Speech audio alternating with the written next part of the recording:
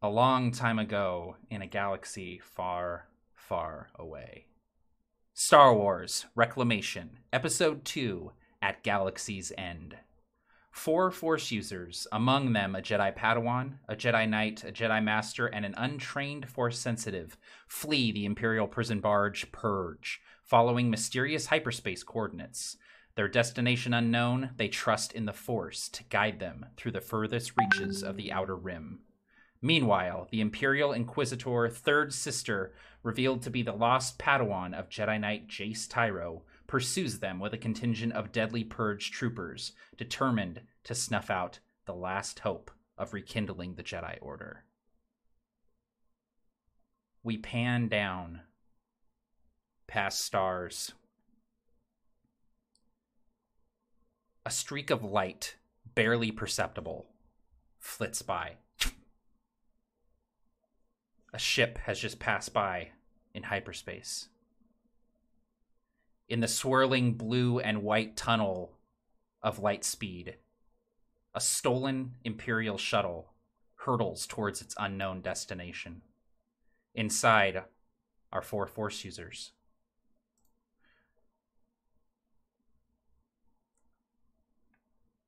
Jace, we're going to start with you. It's been mere minutes since the landing bay disappeared behind you. Just a few minutes since you dueled with a lightsaber. Just a few minutes since you saw the face of your Padawan for the first time in years. And she stared back at you with nothing but malice. What's going through your mind as you catch your breath, clutching the hilt of your deactivated lightsaber? Catching his breath is just the case. The trip through hyperspace has almost been like one giant held breath for Jace, and the feeling of them hurtling through the stars at a speed beyond recognition, away from his former Padawan, is the very epitome of how Jace feels, like being ripped away into the far-flung corners of the galaxy, into darkness. He slumps into a slick black leather chair. This is Imperial decor after all. And he's able to sort of just close his eyes and just try and take a moment. Nearest you is likely Zerdarin, the Padawan with whom you just stood shoulder to shoulder with in a lightsaber duel. Zur, you are not sure why, but you just feel angst flowing through the Force connection from Jace. You feel this guilt, sadness, shock just reverberating off of him in waves. And you too, as you catch your breath, holding your lightsaber hilt, what's going through your mind? What are you doing as you recover from this fight? The emotional intensity is high for Zur, not just from the Force connection flowing from Jace, but the adrenaline from the fight of the escape, and then feeling the Force now that they've left this suppressive field of the Third Sister, coming back into full force, almost heightening everything, getting used to the dulled feeling of the Force and a connection, trying to fight through that field. Now suddenly having that depressor gone, the Force kind of rushes back into his sensation, with it kind of a whirl of everything. And he would just kind of be sitting idly, trying to like control this sudden like rush of adrenaline and now sudden heightened awareness and thought from himself and from Jace next to him, and would just kind of like turn over to Jace, just say straight up, who was that person? Jace looks up and briefly and unintentionally makes eye contact with the Jedi Master, perhaps further forward in the cockpit, but then looks back to Zur. That is someone that I lost a long time ago. But I didn't quite know it was to that extent. She was my Padawan.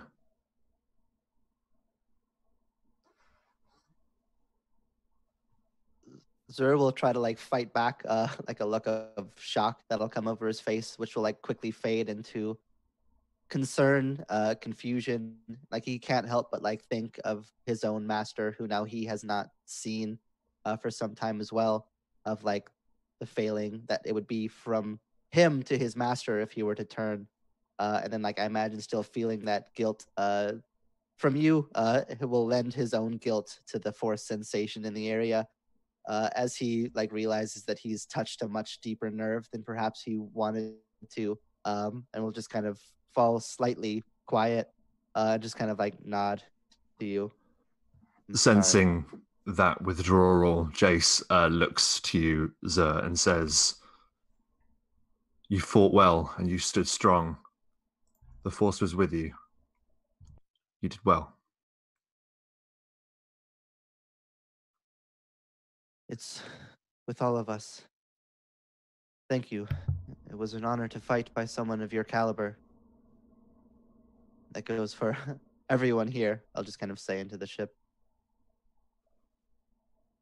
I presume there will be much more to come very soon. They'll want to know where we went. And at that, Jace says, "Speaking of that, where are we going?"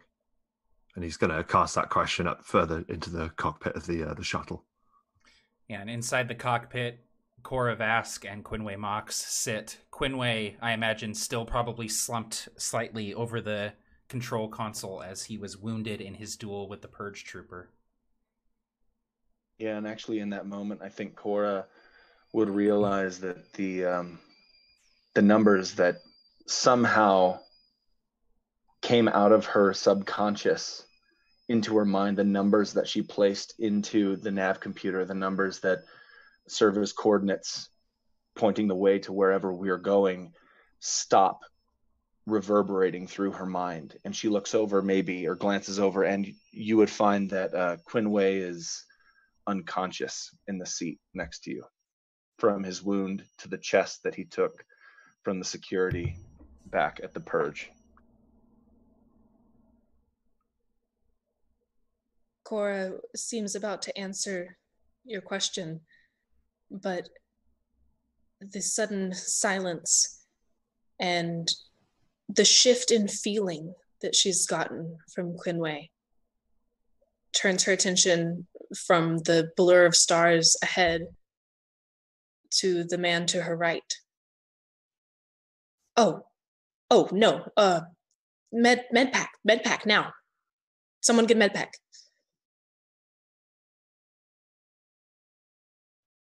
Zur will leap to his feet rather quickly.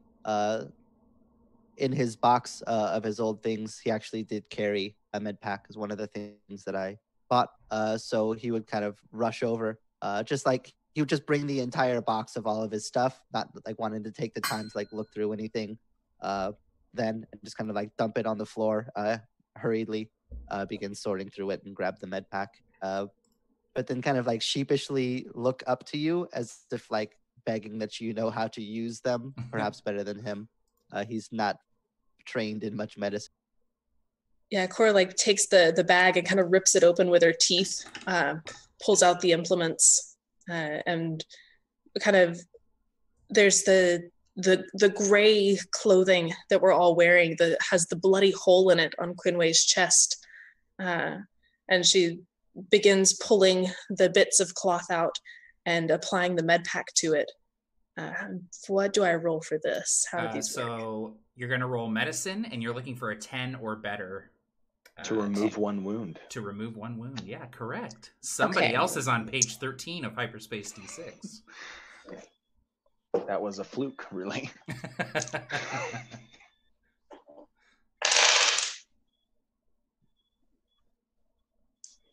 11. Nice. So I rolled 1-1 and I was rude. So not with expertise, but with care, you are able to administer this med pack. You see that the wounds that Quinway sustained are more like burns in nature, having been stabbed and slashed at with a force pike, which delivers these painful shocks upon contact. And so you're able to apply this gel to these burns that soon begin healing the wounds and at least stabilizing Quinway. Whether or not he wakes up is up to Barker, but he is at least out of danger of further succumbing to the wounds. No, he seems to be muttering very softly, incoherent jargon, and just off sentences that you can't quite glue the syllables to form.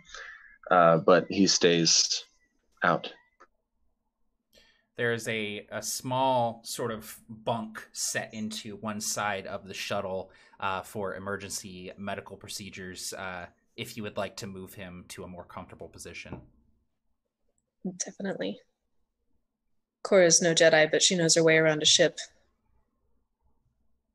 You get him moved over there, maybe even pull the blanket up over him, and he continues sleeping there. The three of you now stand in the loading bay of the shuttle. Through the cockpit, the glimmering blue-white of hyperspace continues to funnel past at blinding speeds. The coordinates, the numbers that you inputted, Cora, they've left your mind since you put them into the computer. And again, you're not sure where they even came from, but you know that they stopped echoing in your mind as soon as Quinway Mox lapsed into unconsciousness beside you.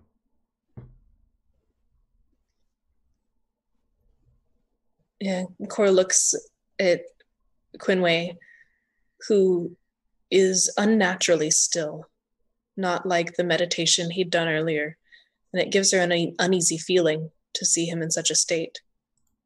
And then she looks back to the blur of hyperspace, and then she shrugs. I don't know where we're going. Sorry. There is nothing to be sorry for. At least we are moving away from at least the initial threat.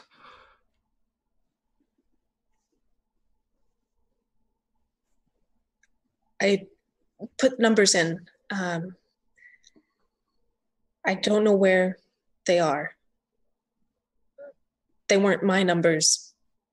Possibly Quinway gave them to me. The mind talkie thing. I don't know. This is still very new to me. It was either him, one of us, and he'll kind of like give that nod of like, not me, or somebody else on the ship, and he'll kind of like leave that hanging, perhaps more ominously than he intends to.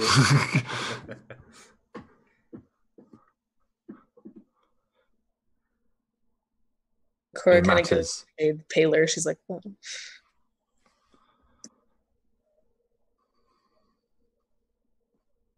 We should trust in our instincts, and this to me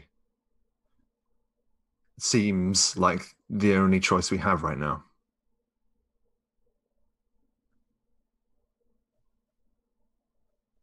If it did come from the Master, I'm sure there's a very good reason for why he would choose that place. I agree. We should trust in what we have. What we have now is each other, and that'll have to do for now. Perhaps for a while. Jace is going to make his way to the cockpit, and he's going to look down at the dials. Is there any way to determine like how long we have left on this journey before we're going to reach this destination? I would say you could make a like a planets check, a knowledge check with planets. Yeah, okay. Let's see. I will either that or an astrogation check, mechanical. Okay. Let's see what you know, Jedi Knight JACE TYRO. Yes. I'm just trying to find... Oh, there it is, planets. Okay, I'm going to try planets. Cool. 11. You don't know much about where you're going, but you know it's even deeper into the outer rim than you already were. Maybe even past the mapped galaxy. But you know you have roughly 2 hours in hyperspace before you arrive.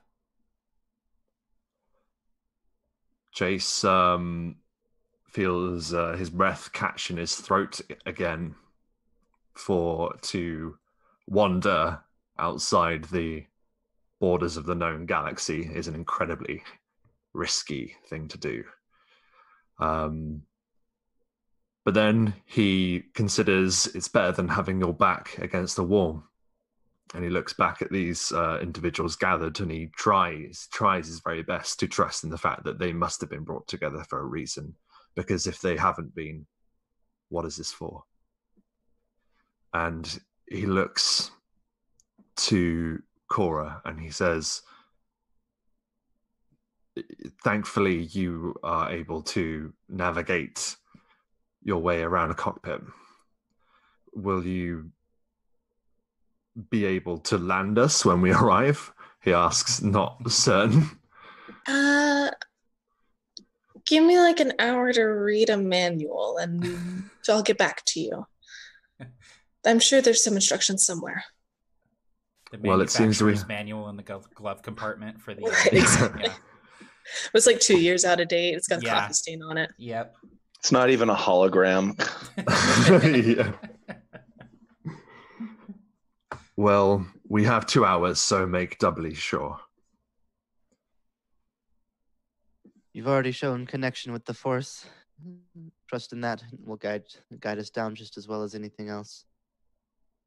Oh, that reminds me. I got a box. I guess it's the Force. I don't know, that tingly feeling that tells you to look or to duck or to run. There was a box and I had the feeling. And so I picked up the box and she like looks around for where she dropped it in the cockpit in her hurry to punch in the numbers. Yeah, this Durasteel little, like a chest, but not quite like a footlocker size. It's sort of rattling around on the plating of the cockpit, covered in dust and dirt.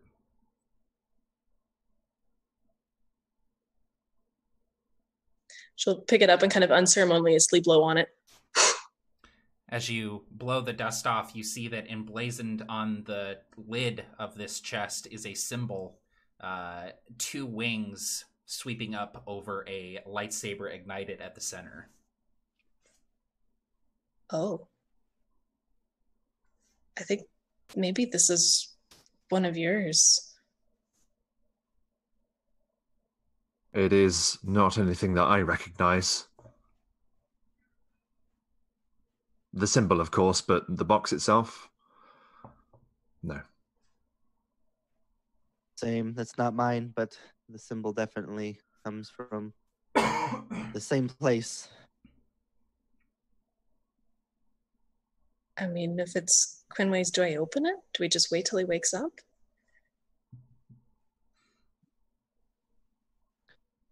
He had all of his things, didn't he? The same as us. I don't know why they would separate our boxes into different places when everything else was so orderly. Must have been someone else's. If it spoke to you, Cora, you should answer. Okay, but you mean open it, not like talk to it, right? Yes, definitely open the box. Okay. Again, still new on this thing. And she'll kind of hesitantly like open the box and do that thing where you like lift it up a little and kind of look inside, like make sure nothing's gonna pop out. Yeah, you open it up and at first it just looks like junk. It looks like random pieces, wires, fuses, switches, buttons, things like that, just random electronic equipment. But as you sort of open it wider, all of the pieces kind of become one in your mind, and you realize that they all follow this cylindrical sort of shape. And you realize that these are lightsaber parts. many lightsaber parts just sort of tossed unceremoniously into this box. Oh. I think it makes a lightsaber? She'll like show it to you guys. Yes? I think there's a moment where Jace kind of does some acrobatics with his eyes, just checking if the usual ingredients are in there. So he's looking for something that could work as an emitter, a switch, a housing for the crystal. And Yeah. is there a Yeah, you see, just taking a brief glance, you see that there's probably enough parts in here to make a couple lightsabers if you wanted. You're not sure exactly, but there are multiple different kinds of parts. It's almost like if a Jedi came in with a non-functioning or broken lightsaber, or they picked a lightsaber off of a dead Jedi, they just sort of tossed it into one of these boxes for storage and later probably to be melted down and used in one of the Empire's war machines.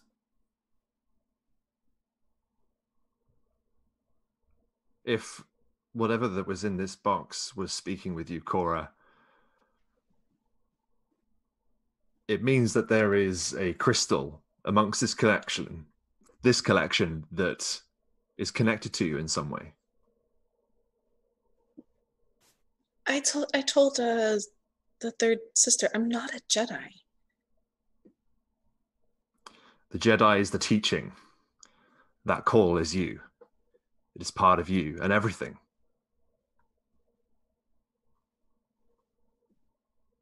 Look for it. Cora almost begins to rummage through the box, but she thinks of Quinway and how he sat cross-legged with his eyes closed. And so she sits down on the floor, cross-legged, the box in her lap, and she closes her eyes and puts her hand into the box. At first, there's nothing except maybe disappointment on your part, Cora, but soon enough, the white noise of the shuttle innards, the droning of its hyperspace engines, the slow breaths of Quinway asleep in the corner, give way to something else. Blaster fire. You smell smoke. You feel explosions rumbling in the distance, reverberating through your boots, and as you open your eyes, you find yourself not sitting cross-legged in the loading bay of a shuttle. No, you're standing on a battlefield. You look around and you see thousands of battle droids clashing with thousands of clone troopers in their distinct white armor. At the head of these clone troopers, you see Jedi. They whirl their lightsaber blades, deflecting bolts as they lead the charge. Clone troopers rush past you, not seeing you, running through you. Suddenly they stop. The Jedi at their head, a robed woman.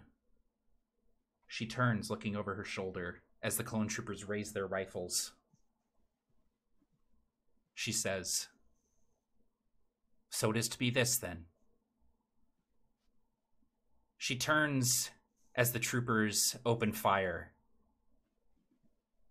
But as she dies, she ignites the lightsaber. What color is it, Taylor? It's blue. The blue blade emits forth, and suddenly you're back in the landing bay, and you feel in your hand the cold edges of something crystalline. And as you pull it out of the box, you see a blue kyber crystal in your palm. Yeah, she kind of looks at it. I know where it's from. Where? Okay, so I don't know where, but I sort of know where. there was a woman, and she had a blue lightsaber, and there were battle droids, and she died.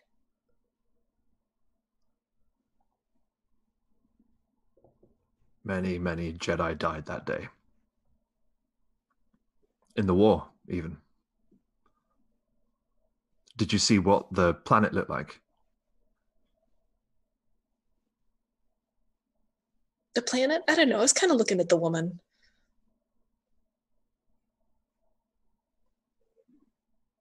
He left this for you. Maybe she didn't know.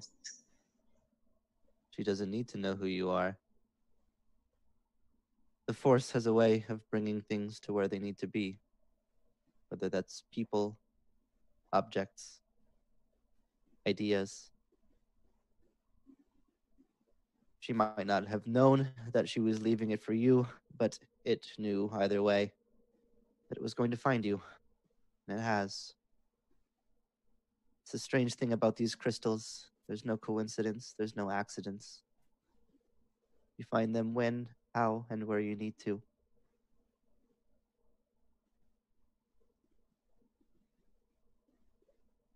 I guess I better get started then.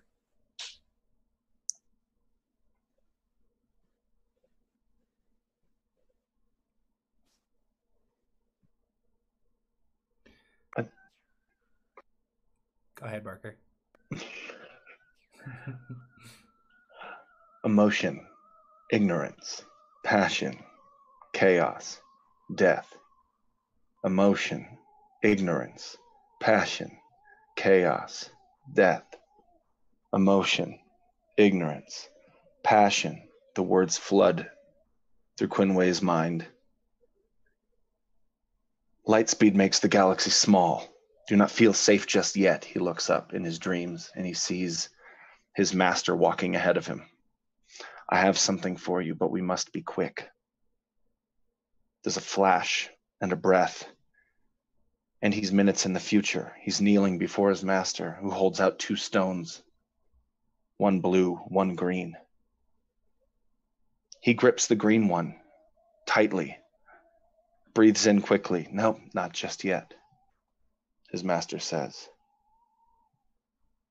Repeat the words again, she says, and Quinway repeats: emotion, ignorance, passion, chaos, death.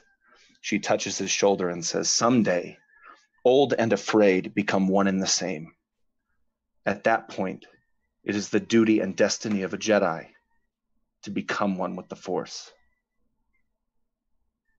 His breath quickens and she says, it is well to be afraid.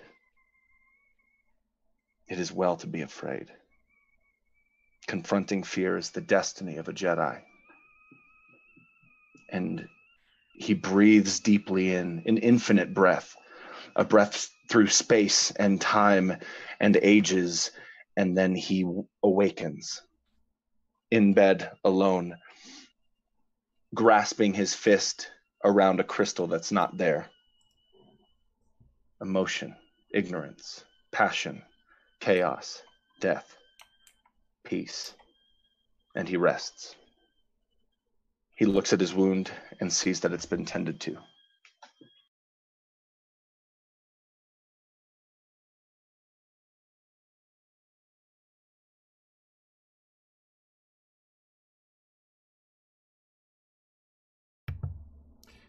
It seems like coincidence or maybe destiny that Quinway wakes up shortly after you hold this crystal for the first time, Cora.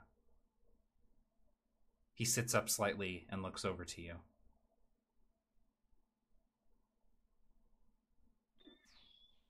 Thank you. What? Oh, you're For the wound. awake. Thank you. Of course. I feel the same in you. Something happened. Yeah. Where are we going? You tell me. He looks puzzled as you ask him. and tries to stand, and it hurts. So Stay. he does. He stays. There were numbers in my Don't know head. where we're going yet. It seems the Force has given her some instinct. The puzzled face turns to a smirk, and he laughs for a moment. Interesting. Well, I don't know where we're going, but I'm anxious to find out. You don't know? So surprised. Why? Yeah, why am I surprised at anything anymore? I got a glowing crystal in my hand. Okay, nothing surprised me. You're right. I give up. Crystal. Yeah, she like shows it to you. Mm-hmm.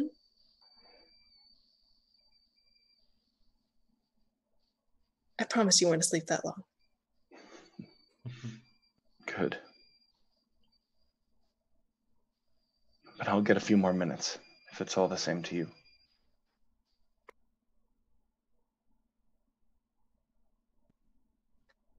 As long as you're awake when we land, wouldn't want to hit the surprise without you.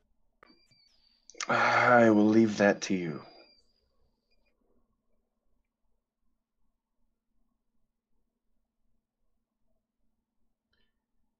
And the old man falls asleep. By Jace's calculations, you have roughly an hour and 45 minutes until you arrive at these mysterious hyperspace coordinates. You have time to rest, eat, drink, build lightsabers, whatever it is that you want to do with the resources that you have. The shuttle is luckily fully stocked with all sorts of emergency rations, med packs, things of that nature. So have at it. What would you guys like to do in the time that you have? Yeah, out of sleep or meditate or anything else, building a lightsaber right now seems like a really good idea. Looking at all of the parts that are sort of, I like to think that perhaps we've lined them into different groups so we can see what's there. But Jace instinctively lets Cora step to the workbench first. For there may be other pieces of equipment here that are significant to this crystal, perhaps. So he lets her go first and sees if her instinct will take her in the right direction.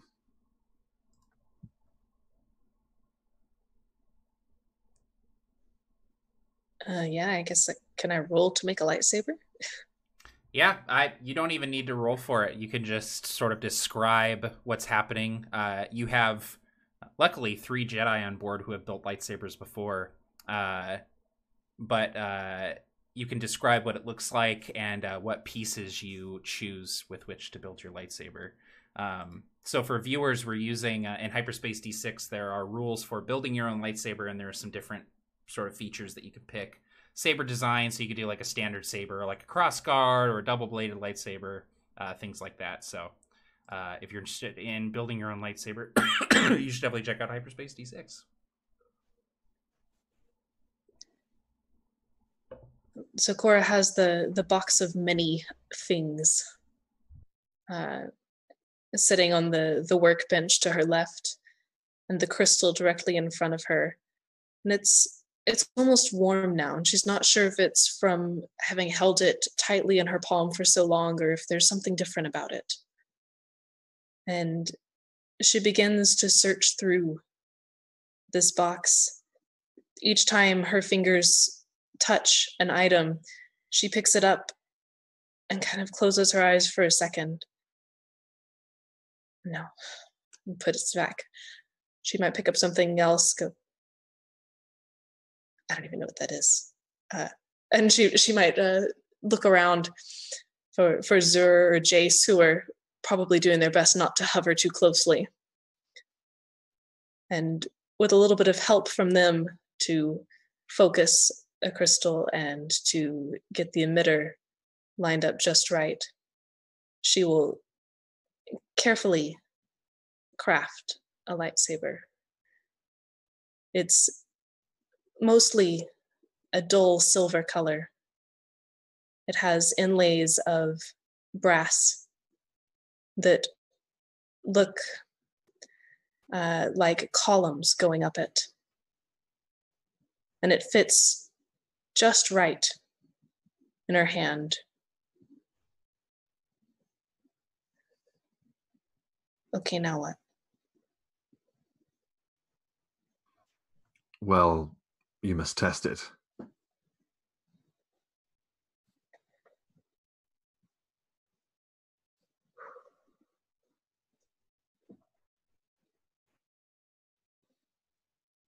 She presses the button.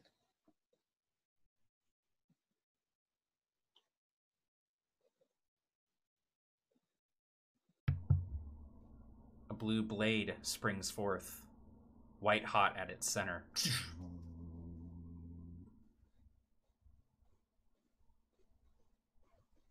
It's small-ish, you notice.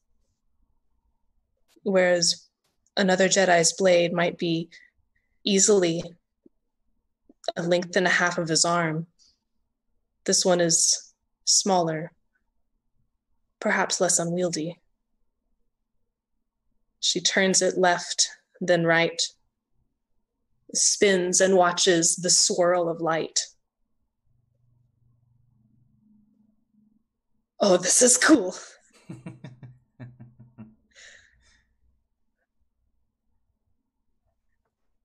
As the blade ignites, Zur will be kind of like brought back. He'll like see long ago, like his own master teaching him to make his lightsaber, like falling through the process. And then as his blade springs to life, his master, ever the driving teacher, always looking for the next step, even in moments of triumph, to better, will like hear like a from behind him as his master fires a blaster. He'll have to like turn instinctively to send the blast flying away. And as he feels this memory, he'll just kind of like turn back and like pick up Korra's blaster from on the table, like flip the setting to stun just in case. And behind her, will point the blaster at her and try to shoot her. Yeah, I want to do the thing. Do I roll for that? So we could either have Jeff roll against your parry, or you could roll a melee test to try and deflect it. I'm happy with either of those. Let's do a melee to make it more active on your end. Okay. Yeah. Okay.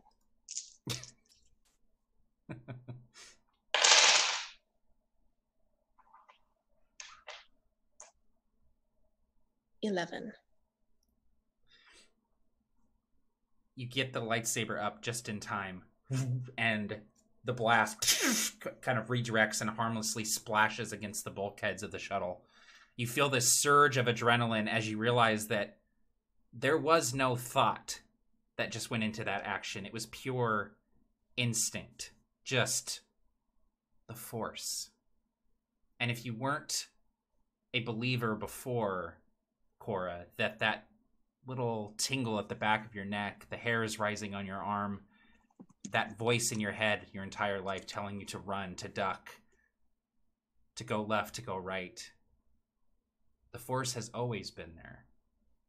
And just as it helped you duck out of seedy bars just in time, now it helps you deflect blaster bolts with a sword made of light.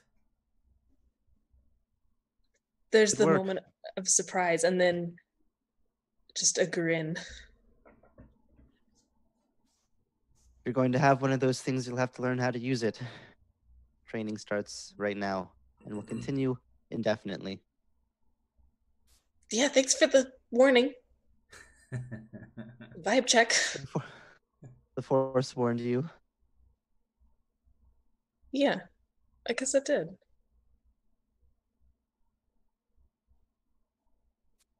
The people we're going to be running from aren't going to give you much warning either. You have to continue to hone that instinct. Their shots will be less kind than mine. I guess you better up your game. Yeah, Zer will just kind of smile at that. Jace watches the conversation for a moment, and then his mind drifts elsewhere. He steps over to the remaining bits and pieces from the box, and his eyes fall upon a trigger. He unhooks his lightsaber hilt from his belt, and he runs his rough, worn thumb across the design that's roughly carved into the hilt of his half-burned lightsaber.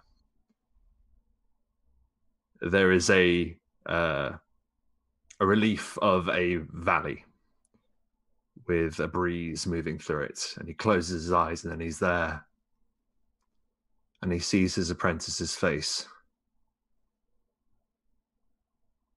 And then he opens his eyes again. In time, he had actually, whilst his eyes were closed, he had actually fixed this trigger into the lightsaber, giving it a dual phase function, meaning that he can move back and forth like a breeze.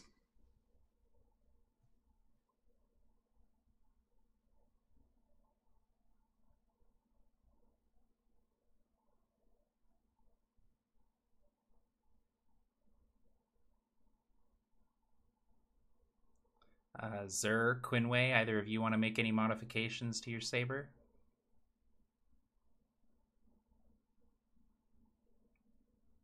Quinway has made his modifications, and the only remaining modifications to happen will be to Quinway himself, he's sure. Yeah, Zer will take a moment to take his lightsaber apart, kind of modifying it in pieces, making small repairs where damage is like accrued over time, and then use some of these pieces to kind of modify it in different parts, and we'll eventually put it back together, turning it on, letting the yellow blade spring forth, making some modifications to like the length of the handle, its weight or weightlessness, rather, and the length, so that it'll be more suited to deflection. Awesome. By the time the saber modifications have finished, you maybe have 20 or 30 minutes until you reach your destination. Anything else that you'd like to do with your time, let me know. Otherwise, we'll find out where we're going. Can I put another med pack on Quinway? You can. Yeah, give me a medicine check.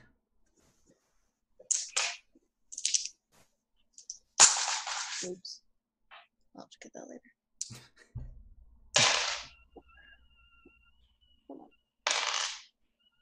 Okay.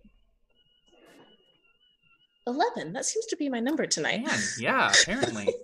When you got 4 dice, there's a lot of combinations. But 11 is that's the way to go. So you're able to continue patching up Quinway to the point where the burns are just sort of faded scar tissue now. Quinway, you feel sort of a tightness in your chest where the scar tissue is, but you feel very little pain with the administration of these 2 mid packs. It's not his first time being healed like this, but he's never been wounded like this either. So he looks down, and there's it looks very gracious and even surprised at how quickly it healed. But he sits up.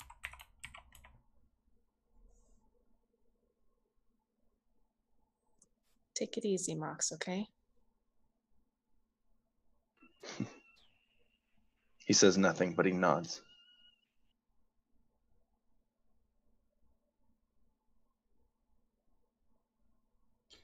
There's a beeping from the console in the cockpit. Wait, telling you that you are reaching your destination.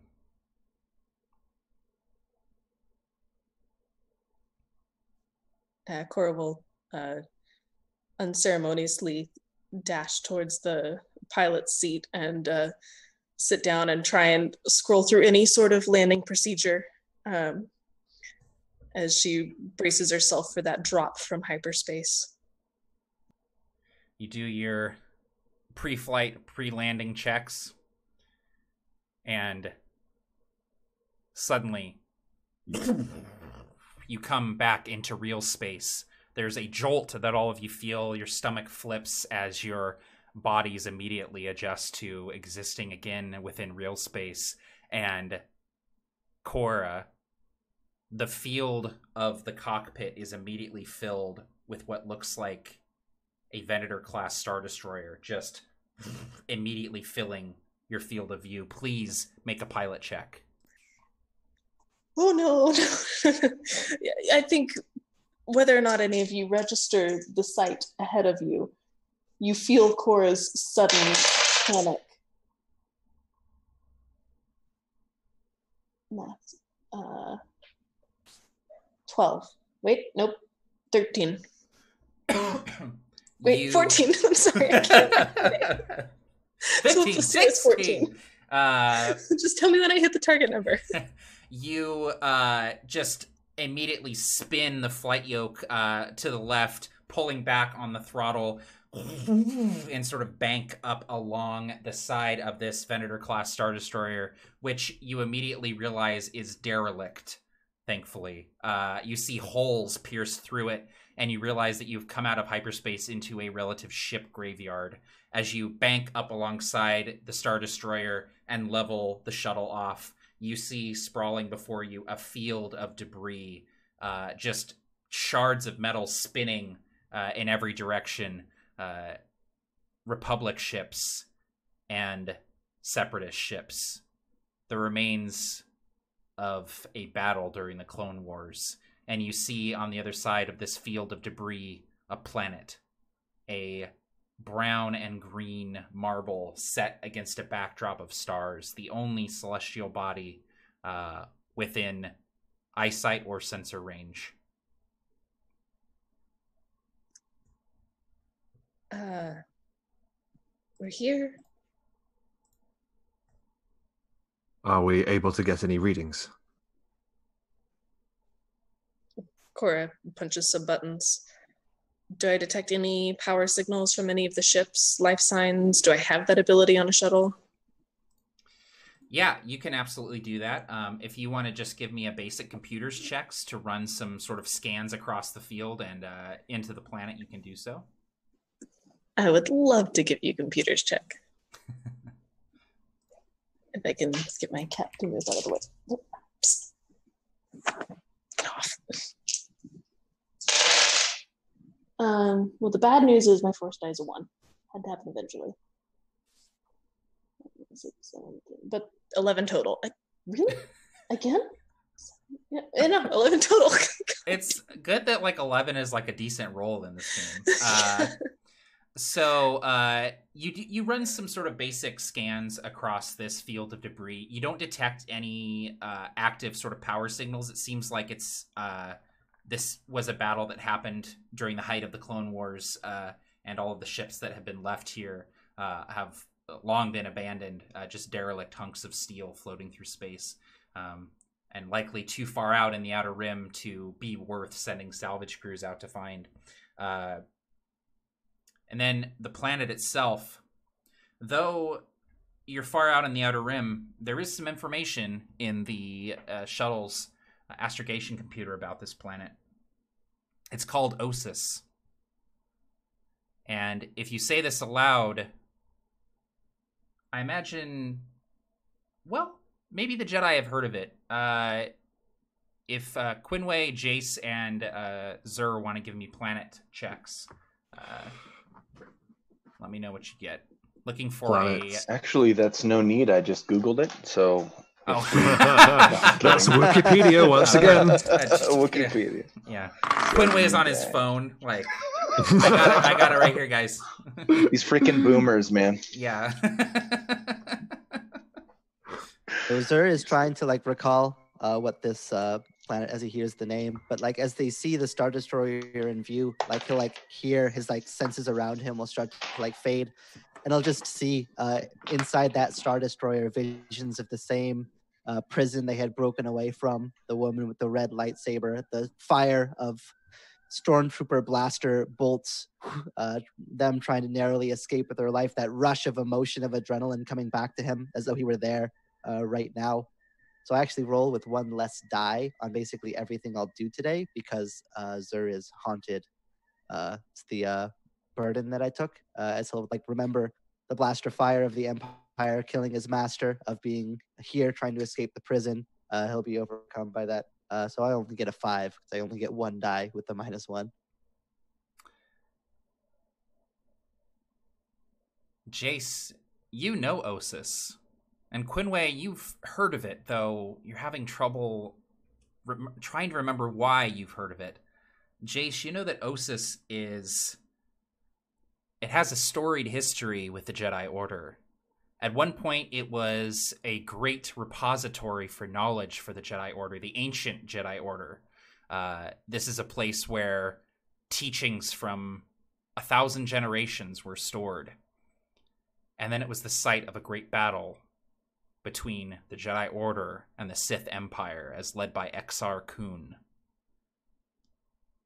The deployment of a super weapon left Osis, previously a temperate, beautiful world, with a barren landscape and a toxic atmosphere.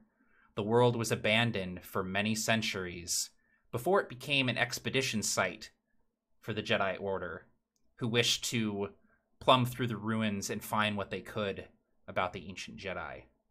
Since the Clone Wars and the rise of the Empire, the planet has been abandoned. Jace is very quick to relay that information.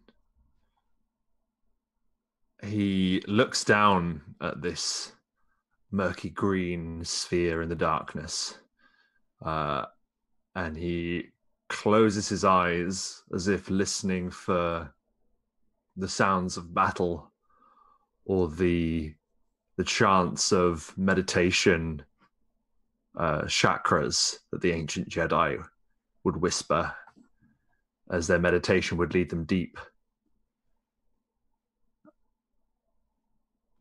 You know, it's a cliche, but the Force is so big. It's always been there. The way of the Jedi has changed again and again over the course of centuries. We may find much down there, but it is a place of darkness. Much conflict shrouds anything that was good here. This would be a risk, but the Force has led us here for a reason.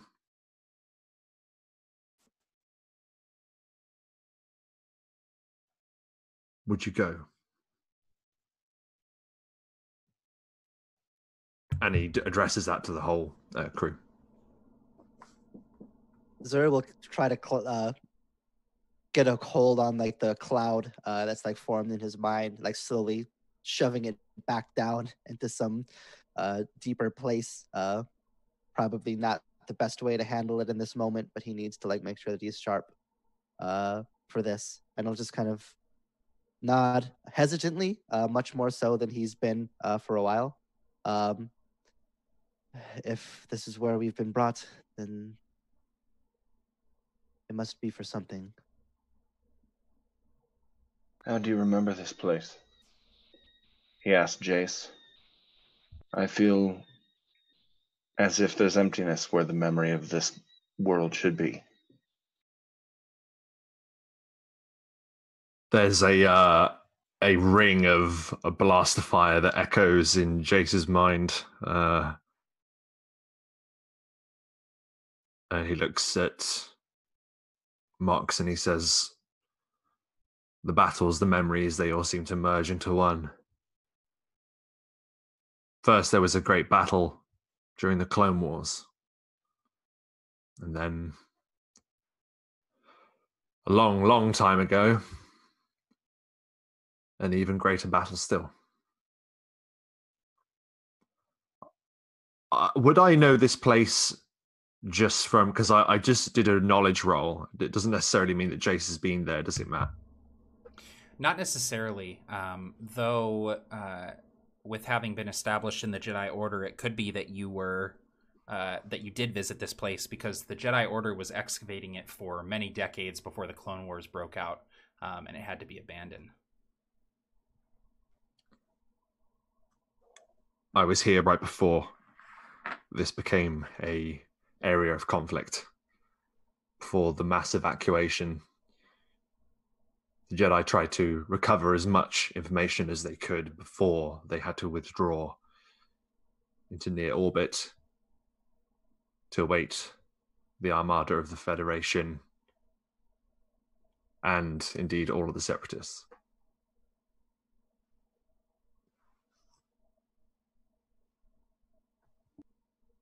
So real quick, Matt, you mentioned that the atmosphere here was pretty jacked. Will we need some sort of breathing equipment? Yeah, you guys will all need breathers. Luckily, you find in the shuttle that there is a compartment with 6 sets of breathers that you can put on. Yeah, I think kind of as they're talking, Zura would just kind of like tap on his like Keldor mask, just kind of like look over. This should keep me going okay down there if we're gonna go, but we'll need to find something for you. I'm sure it'll kind of like just begin like thinking out with the Force, with his just kind of trying to think on where, and he'll just kind of begin like pulling drawers until he finds those breathers that you mentioned, where he'll just like pass them out. Everybody else, you'll need these.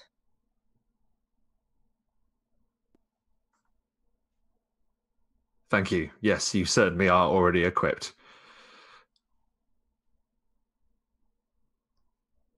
So do you want me to land down there? Do you got a favorite hemisphere? I don't know where I'm going. Run a scan for anything. Power source, or just go with your gut instinct, whichever you find first. Cora will start the scan, having already put their ship in kind of a low orbit. And then she'll not quite meditate, but it's like she's feeling that scan herself. Mm-hmm. She has her hand on the console of the ship, and she kind of squints her eyes closed like she's trying to concentrate. And as the sensors sweep across the planet, she feels them hitting crevices, ravines, mountains. The marble feels alive.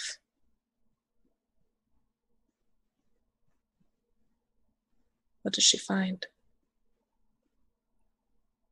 Roll sense, please.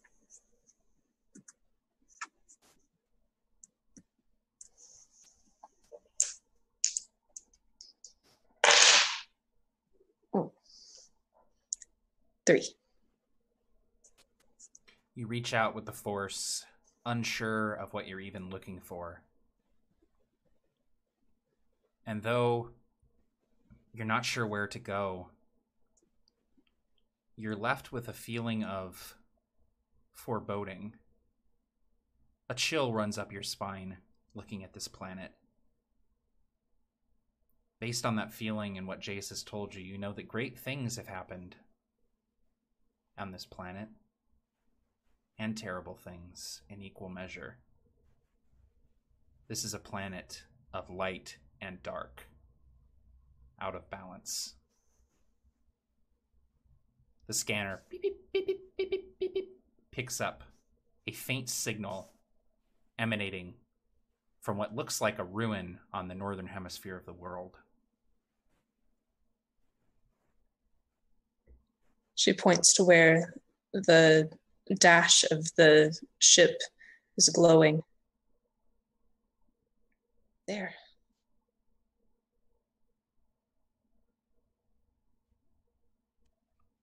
Are we sure?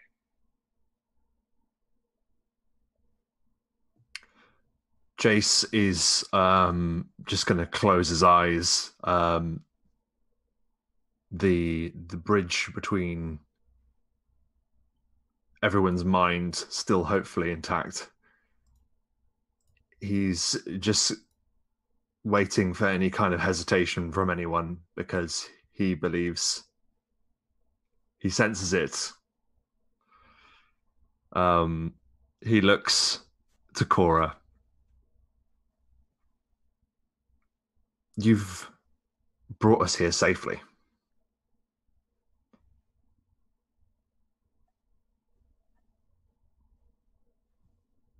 And you can land us safely.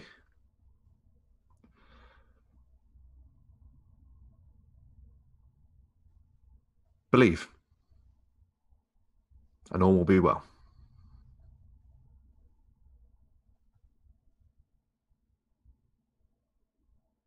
Cora directs the ship out of orbit and towards the dot in the northern hemisphere.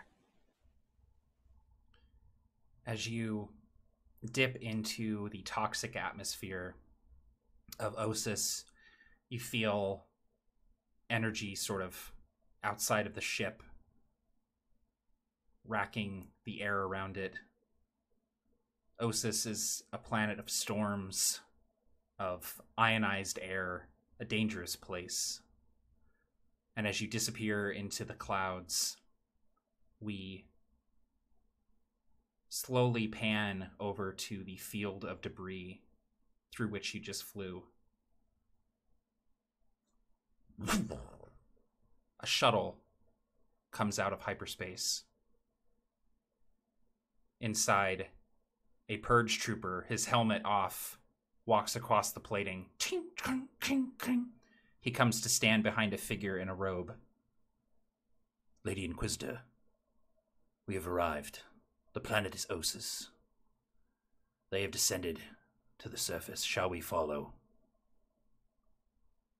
The figure turns and we see a mask of glass with a spiderweb shatter through it. All of it fused together hastily. The third sister says, "No. We shall see what they are looking for, and then we shall take it from them."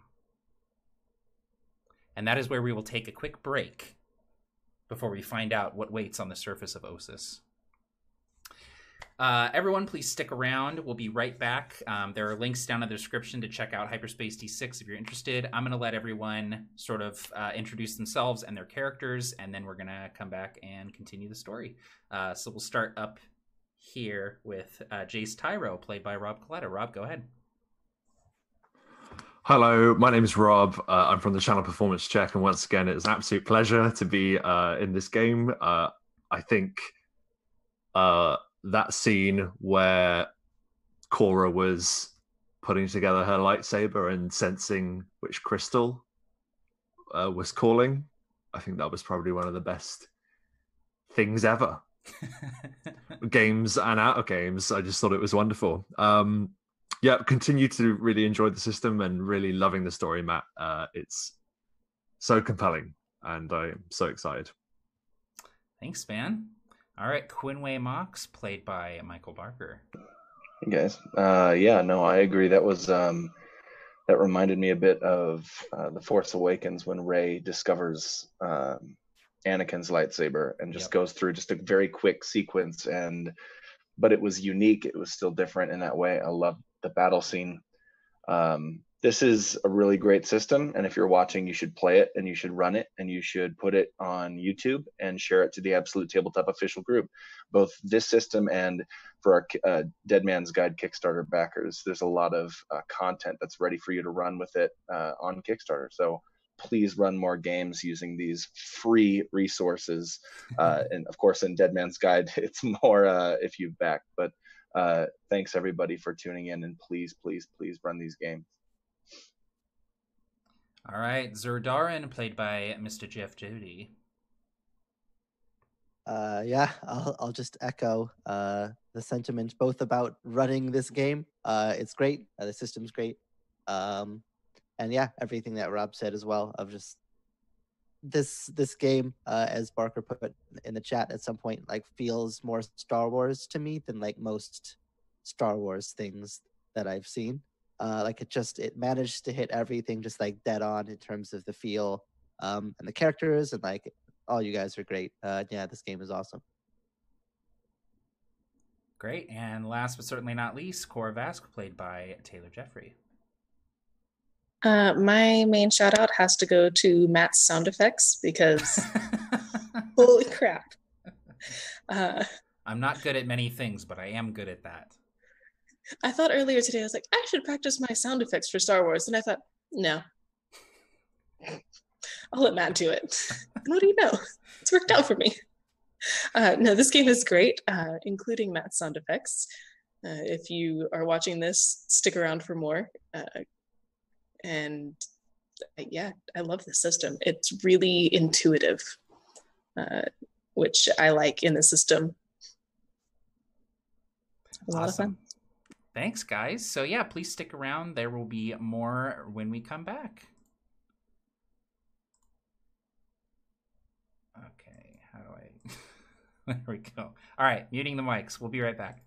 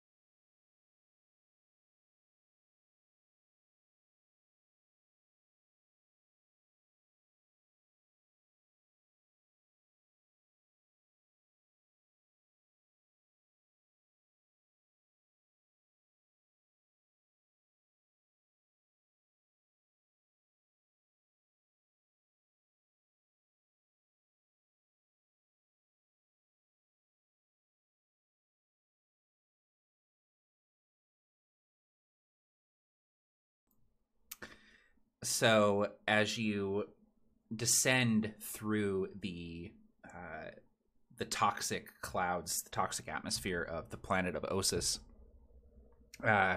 Cora, you find the yoke is not responding like it did up in space. You're kind of struggling with it. You feel it kind of jerking in one direction or the other. The lights on the console are flickering, fading. You see a lash of lightning sort of streak by across the windshield, and then this like rain just sort of becomes this curtain across the windshield. You're struggling to hold on with the yoke. I need a pilot check, please. All right.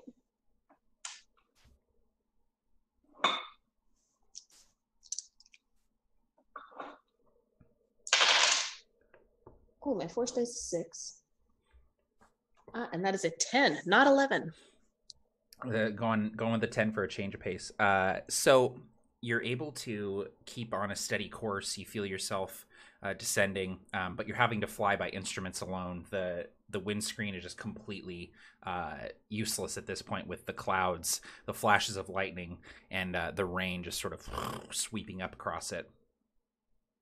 But you manage to descend through the clouds, and suddenly you can see the world of Osis sprawling out before you. You see these canyons and eroded mountains and these sort of craggy badlands just splaying out in all directions. This planet used to be beautiful. It used to have rivers and soaring mountains and forests of green. But during that great war between the Jedi Order and the Sith Empire, this planet was laid waste, left a husk of its former self. And as you descend and get closer to the surface, you sense that too. You sense the planet's pain. You sense it like you would the wound that Quinway suffered. Something that cannot be so easily patched up, however. Something that is breaking this planet to its very core. But you navigate down, crest this span of broken hills, bringing the shuttle in low, and you see there on the horizon this tower, and then another tower, and this cluster of spires becomes evident, and you see the crumbling ruins of what was once a great structure of some kind. Sprawled around it, the remnants of an excavation, years gone, scaffolding and equipment, vehicles hastily abandoned, bodies, too, lay sprayed about, both clone troopers and droids. You bring the shuttle in low, find a suitable landing spot. You bring the landing gear down, the wings on the shuttle fold up, and you feel yourself on solid ground for the first time in many hours.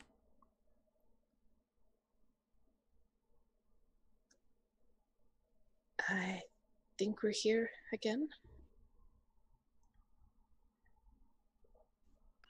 Quinway puts on his breather.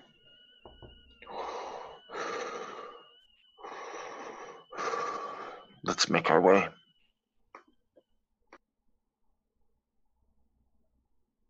Jace also pulls over the breather over his face, and he says, "The bond that we've created, let us hold that tight. Do not let go. We do this together."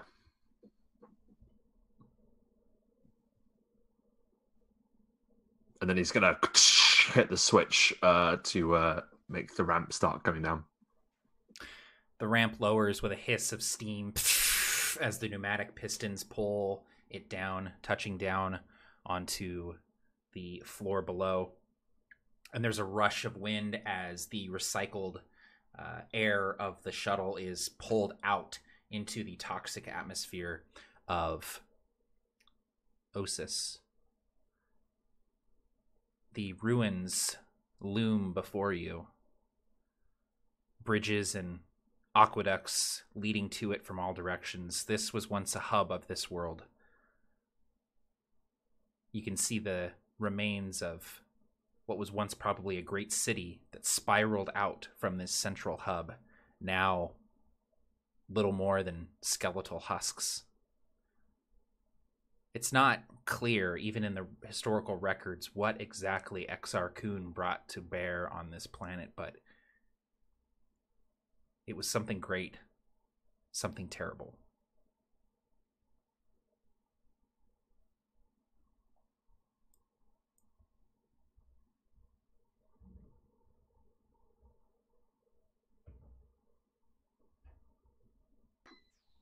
I don't remember. Go ahead, Cora. Cora puts her hand out to Quinway's arm, and you feel more than hear her say,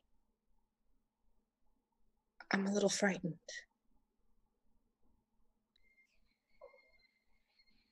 He, almost speaking at the same time as you, repeats the words that come immediately to his mind. To face fear is the destiny of a Jedi, he says through his breather. Struggling to remember what this place was. He knows what the numbers should have meant. What he was told. Or thought he was told. The future would lie there, but here it's just the past. You can sense the concern more than you can see it on his face.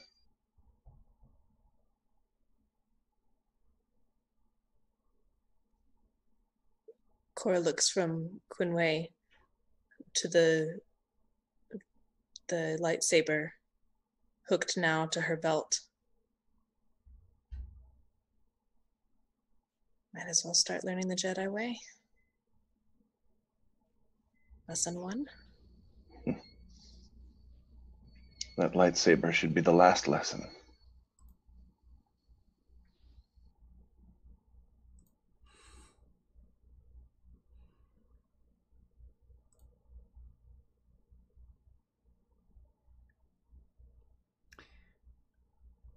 Cora, that faint signal that you detected aboard the shuttle, you're able to follow that using your data pad.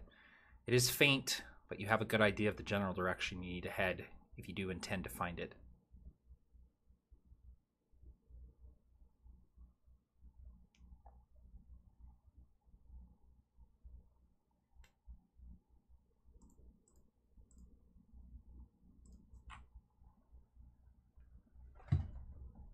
Cora, from behind her breather mask, looks at the data pad and points up. This way, I think.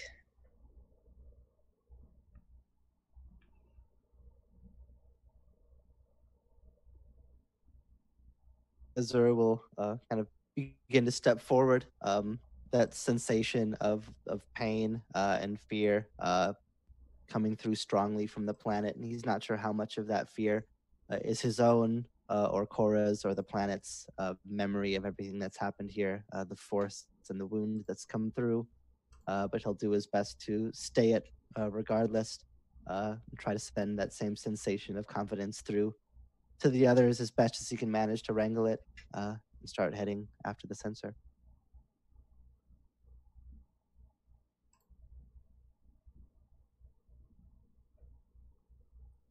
You move into the circle of ruins, and you soon come upon the remnants of an old battlefield.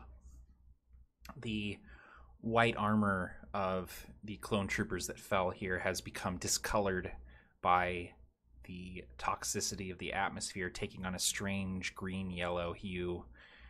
You can see, as their bodies sort of lay splayed out on the ground, the skeletal remains of the clones within, who decayed laying here where they fell. Left, too, are the husks of battle droids, blaster bolts punching holes through important modules that drop them. You step over the remains of this battlefield, feeling again that strange sense of foreboding. soon you find yourselves in the shadow of this Jedi temple, this ancient structure, older likely than the Republic that it served. 1,000 generations of Jedi. The knowledge that they have once stored here. You move through the outer fringes of the ruins, seeing the remains of facades depicting great moments in Jedi history. You see depictions of strange ships that have sails unfurling from them, the earliest starships. The Jedi wield esoteric lightsabers with cables running to their belts, powering them. And even though the shapes, the figures are alien to you, too ancient to comprehend, you feel a kind of kinship with these figures. You feel as though you are the current in a long line of Force users. People who have used the Force to try and better the galaxy. And then you come around the corner and you see another facade. This one depicting a towering figure, his face hooded. He holds a lightsaber with 2 blades. Exar Kun, the great betrayer of the Jedi Order. It was he who laid waste to this place initially. A strange breeze seems to blow through the ruin as you look upon the shadowed visage of this person. Through the mind link that you share, you all sense each other's fear and trepidation. From here, the path is uncertain. You can descend deeper into the temple, or try and scale one of its towers to see if the signal is originating from there. Exar Kun was a Jedi that turned from the path, and Jace catches his breath as he thinks about his apprentice. And though he's been doing his best to try and hide his feelings from the mind bridge, there it's at this point of uncertainty that it's almost hard not to miss those feelings. Sir will be overcome with a similar sort of unease as he'll think back to the same person, the sister, but through different memories of her sitting across the table from him, saying what it would be like, the power that could be gained, the influence if he were to help her, and that the thought had crossed his mind, and like now seeing this mural of the betrayer and feeling the fear not just from himself but from everybody else, will feel an intense rush of disgust and shame at his own self, that he would even consider the tiniest hint of that option now that he's like felt so strongly the impact that that option has had, not just now but echoing all through history. And I imagine feeling that unease in himself, and then that connection over to Jace. He'll just look over, take a couple steps towards him, and he'll just put a hand on your shoulder and just kind of give a nod of understanding is probably too strong a word. He couldn't really fathom what you've gone through in the same way, but he'll just still give you that nod of it's going to be okay. We'll figure this out. Every Jedi walks their own path. That's true. But we are responsible for the people that we're supposed to protect and teach. I am responsible for the path that my apprentice walks now. Everything she does is the cost of my mistake. I failed. I failed her.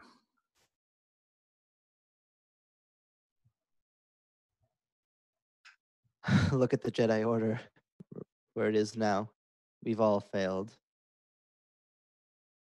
The burden at your feet lays at all of our feet, in all of us. The pain, though much more personal for you, I imagine, is all of our pain now.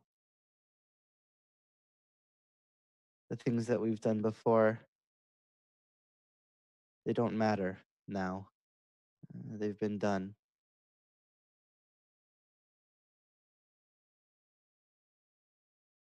And what she's done was her choice just as much as what we've done was ours. If you let that weigh upon you, he'll just kind of shake his head. We all know where clouded minds lead. They don't go to good places. You did not fail her. We may have failed collectively, but what we've done in the aftermath is our own burden to bear. She's walked her own path too, by her choice. You are wise beyond your years, Zer.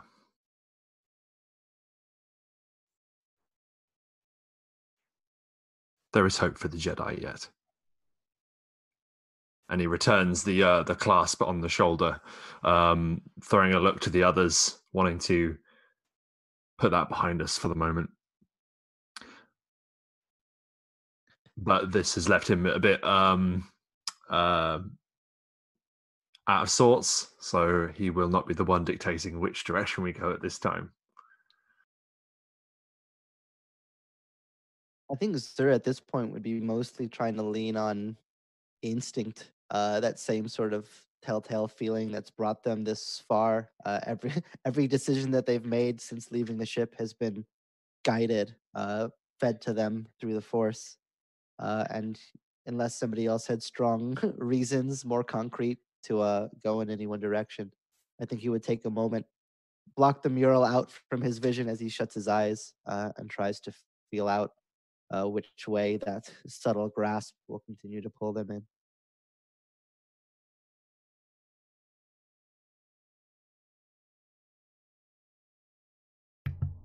I was muted, sorry.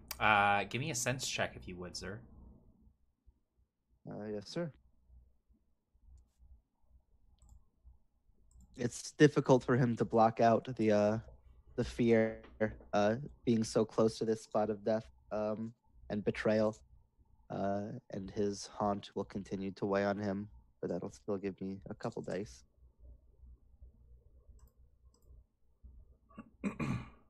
As Not bad. Zer, It's, you're trying this, you feel Cora's gaze upon you. And she kind of shuts her eyes and feels with you. And I'd like to aid you and add a dice to your pool. Nice. Very nice. Awesome. Alrighty, so everything all added up then with the extra dice. That is, it's going to be 18 cents actually, and Wow. a 6 on my Force die, Wow. on my Destiny die. So not only do you feel a unmistakable pull to descend deeper into the ruins, into the darkness of this place, to the point where you're probably going to have to break out some torches or something in order to see. But the two of you, Cora and Zer, you sense something else, a presence within the temple, something lurking down there. Yeah, I guess you guys have lightsabers. You don't need torches. Yeah, Zer will experience like this rush of direction, mixed with that dash of the unknown, the greatest fear. And feeling Cora lend her sense out, I imagine will like look over to see that same look of surprise, like of clarity mixed with surprise in her eyes too. And we'll just say to the others, largely through the link, I imagine they'll be able to feel that emotional rush.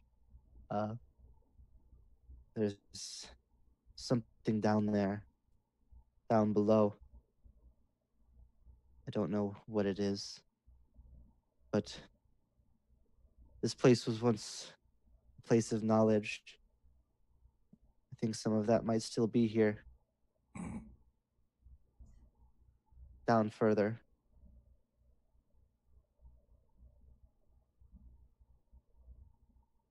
We'll need to go, but we'll need to be careful. I don't know what lurks down there, but I can feel it, which means it's got some strength to it.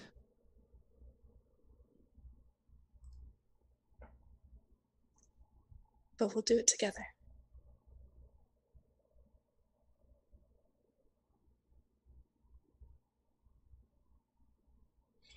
So you descend deeper. You find yourselves descending down a spiral staircase.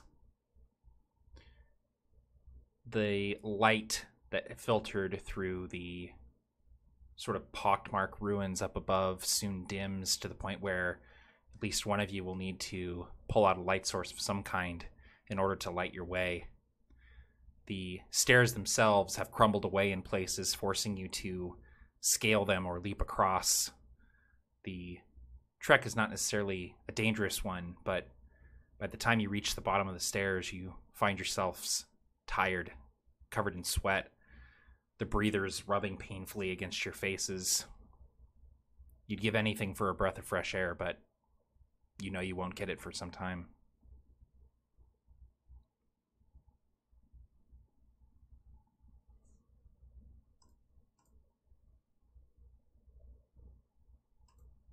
Cool. So Jeff, you pull out a glow rod. Yeah, I imagine these corridors are perhaps not amazingly large, so to prevent damaging the structure, the ruins, and any potential risk of having lightsaber blades out, and the noise that they have bringing attention, he'll pull out a glow rod from his supplies and crack that on for a bit. Oh, Certainly a more subtle light source. good. I was just about to ask if Jedi were supposed to be able to see in the dark, because it is getting a little difficult to see the, crumbling steps falling to our doom.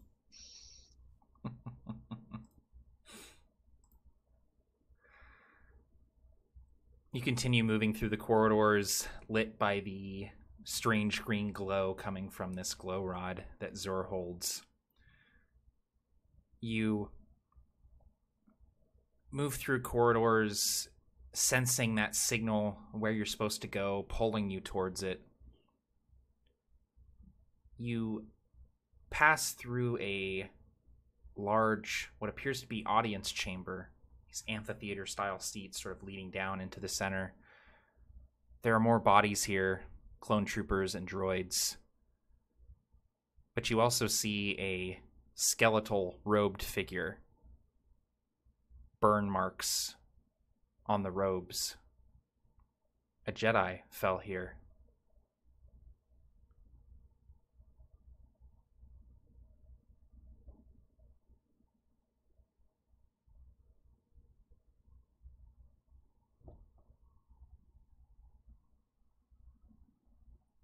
I think Jace will approach if no one else does. He has a glow stick of his own, which he sort of cracks to ignite it, and he lays it by the side of this skeletal remains. And just at a glance, can I tell if this individual was killed with a blaster, a lightsaber? It looks like they were killed by blaster fire. Yeah, he makes that observation and looks and can seize the shared instinct that everyone else has. Blaster fire did this. The general sense as we've gotten closer, is Jace picking up on this feeling too? Yeah, I think you absolutely would be through the link that the four of you are sharing. It's going to sound like a weird question, but what does it feel like? I don't know. What does it feel like? What emotions are shared between you here as you sort of delve the darkness of this place?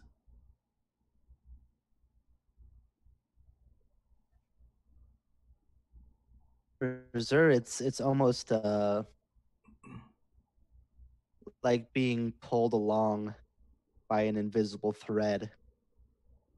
It's not necessarily that he wants to step forward. In fact, most of him wants to step back. But that nagging tug continues to pull. And he knows that as long as he feels that this sense of unknown, of worry, of concern, will never be gone. So he's forced along by his own dreaded sense of curiosity at what's hidden here. And that feeling, that subtle pull of the Force, that inescapable whisper, still incessant in his ear. But seeing this Jedi especially, there'll be kind of a somber sensation that wash over him too, knowing that people much older, much more skilled and knowledgeable than he were felled here, of all places, and by blasters, not even by lightsabers. Kind of wash over him as well. That sense of curious dread growing ever stronger.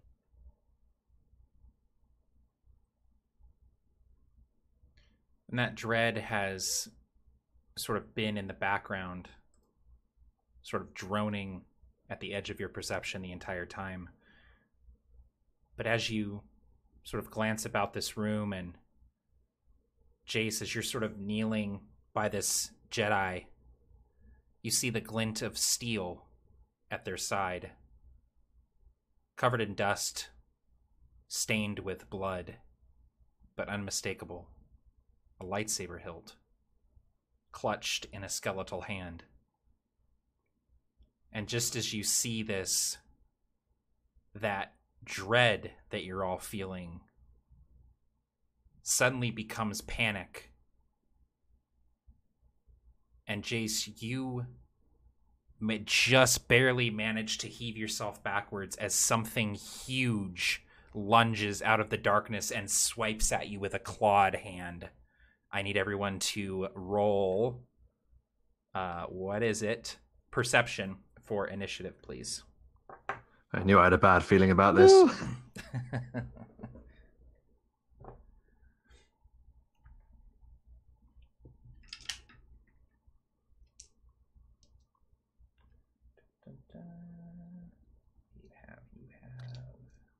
And that's just perception, right? Yeah, No just skill. straight perception. Yep. There you are.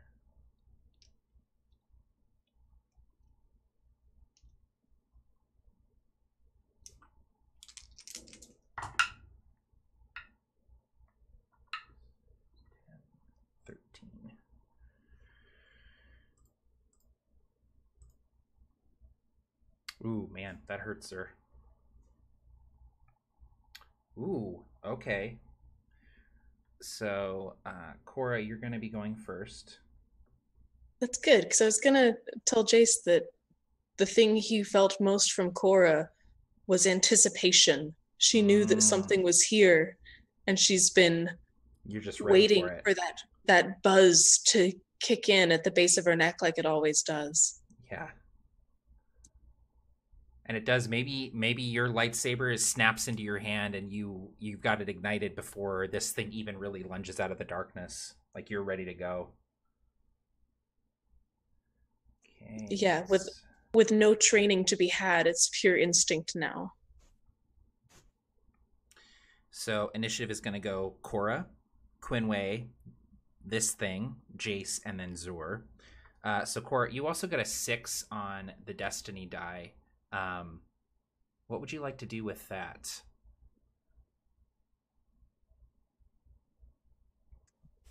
This thing goes before Jace and Zur. It does. Can I fix that? Sure. Yeah, I don't know if I can bump it down 1 or 2 slots, or I'll let you bump it down 1, so Jace goes before it. Yeah, so I think that what that feels like is the instinct, that feeling, that the feeling of a cat butt 3 inches from your face. Exactly. That feeling of danger that she'd been waiting on, that she knew was coming. She almost telegraphs that to Jace, who was closest to it, giving him a little bit more warning. Yeah, so Jace, that feeling that Cora has described to you, that instinct, you feel that duck, and you just sort of lunge backwards as this thing swipes at you. You feel the claws whistling through the air mere inches from your face as this thing moves to attack again. You don't have a sense for what this thing looks like. It's sort of lit starkly with the green of the glow rod that you laid on the ground, and then just sheer darkness around it. But you get the sense that it's about twice your height and has multiple limbs that are sort of swiping out of the darkness at you. So Cora, you can actually take your turn here. How many actions would you like to take? I believe I would. I have a dumb question. What do I roll to shoot my blaster? To shoot your blaster would be right. Oh, there is blasters. You just roll blasters, yeah. Okay. Yeah. I think that would probably be her first action, because while this newfound Jedi instinct brings the lightsaber to her hand, it is habit which causes her to draw the blaster with the other. And I would like to roll with my little blaster. Cool. Do I roll to hit then, and then damage, right? Yes, correct. Yep. Yeah, and you're rolling against this thing's dodge. Ooh, that's a 6 on my Force die or Destiny die to hit. Damn. Dude, Kyle Katarn style for 15 sure. total. 15 total. That hits for sure. Go ahead and roll damage. Only 4 damage. 4 damage. Okay, it just absorbs the blast. You hit it, but it's like its flesh just kind of takes that kinetic energy and just redistributes it across its sort of leathery hide, seemingly taking no damage from that shot. Okay, Quinway, you see the shadow of this thing looming over Jace, and there's the shot from the blaster, this sort of splash of red as it hits it. You see like patches of sort of like blood red fur and then like leathery hide underneath. You see the shadow of sort of this fanged visage as it comes forward on multiple limbs. Quinway puts aside the feeling of nausea from the Jedi in the center of the room, holds his hands out in response. The blaster bolt rings through his ears and conjures up memories, but he puts those aside too. He attempts to channel the Force to bring down a large non-load bearing chunk of the ceiling onto this thing, whatever it is. Awesome. I think that's control, or is that alter? That'll actually be an alter check. Oh, sweet. That's so good.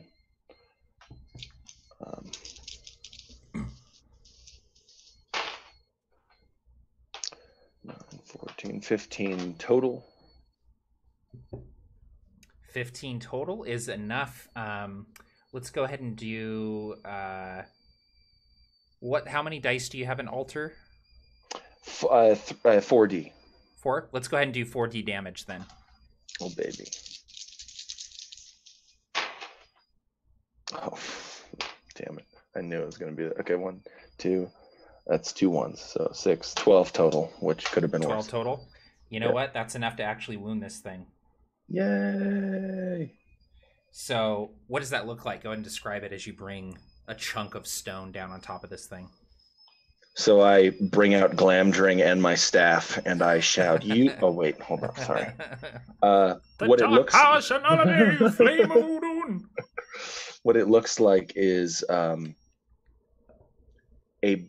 breach of white-hot light from the world above is opened into this room where this chunk of stone fell from the ceiling. A very slender light, not big enough to climb out of, but something that reaches all the way to the surface. And I like to think that we hear like a howl or some sort of wounded sound. What does it sound like when it makes that? Oh man, you're gonna make me do this. Yeah, I am. It's like it goes as the thing sort of smashes into it. Okay. And that shaft of light sort of coming down now bathes this thing in light, and you get a good look at it. I'll go ahead and put that in the chat here.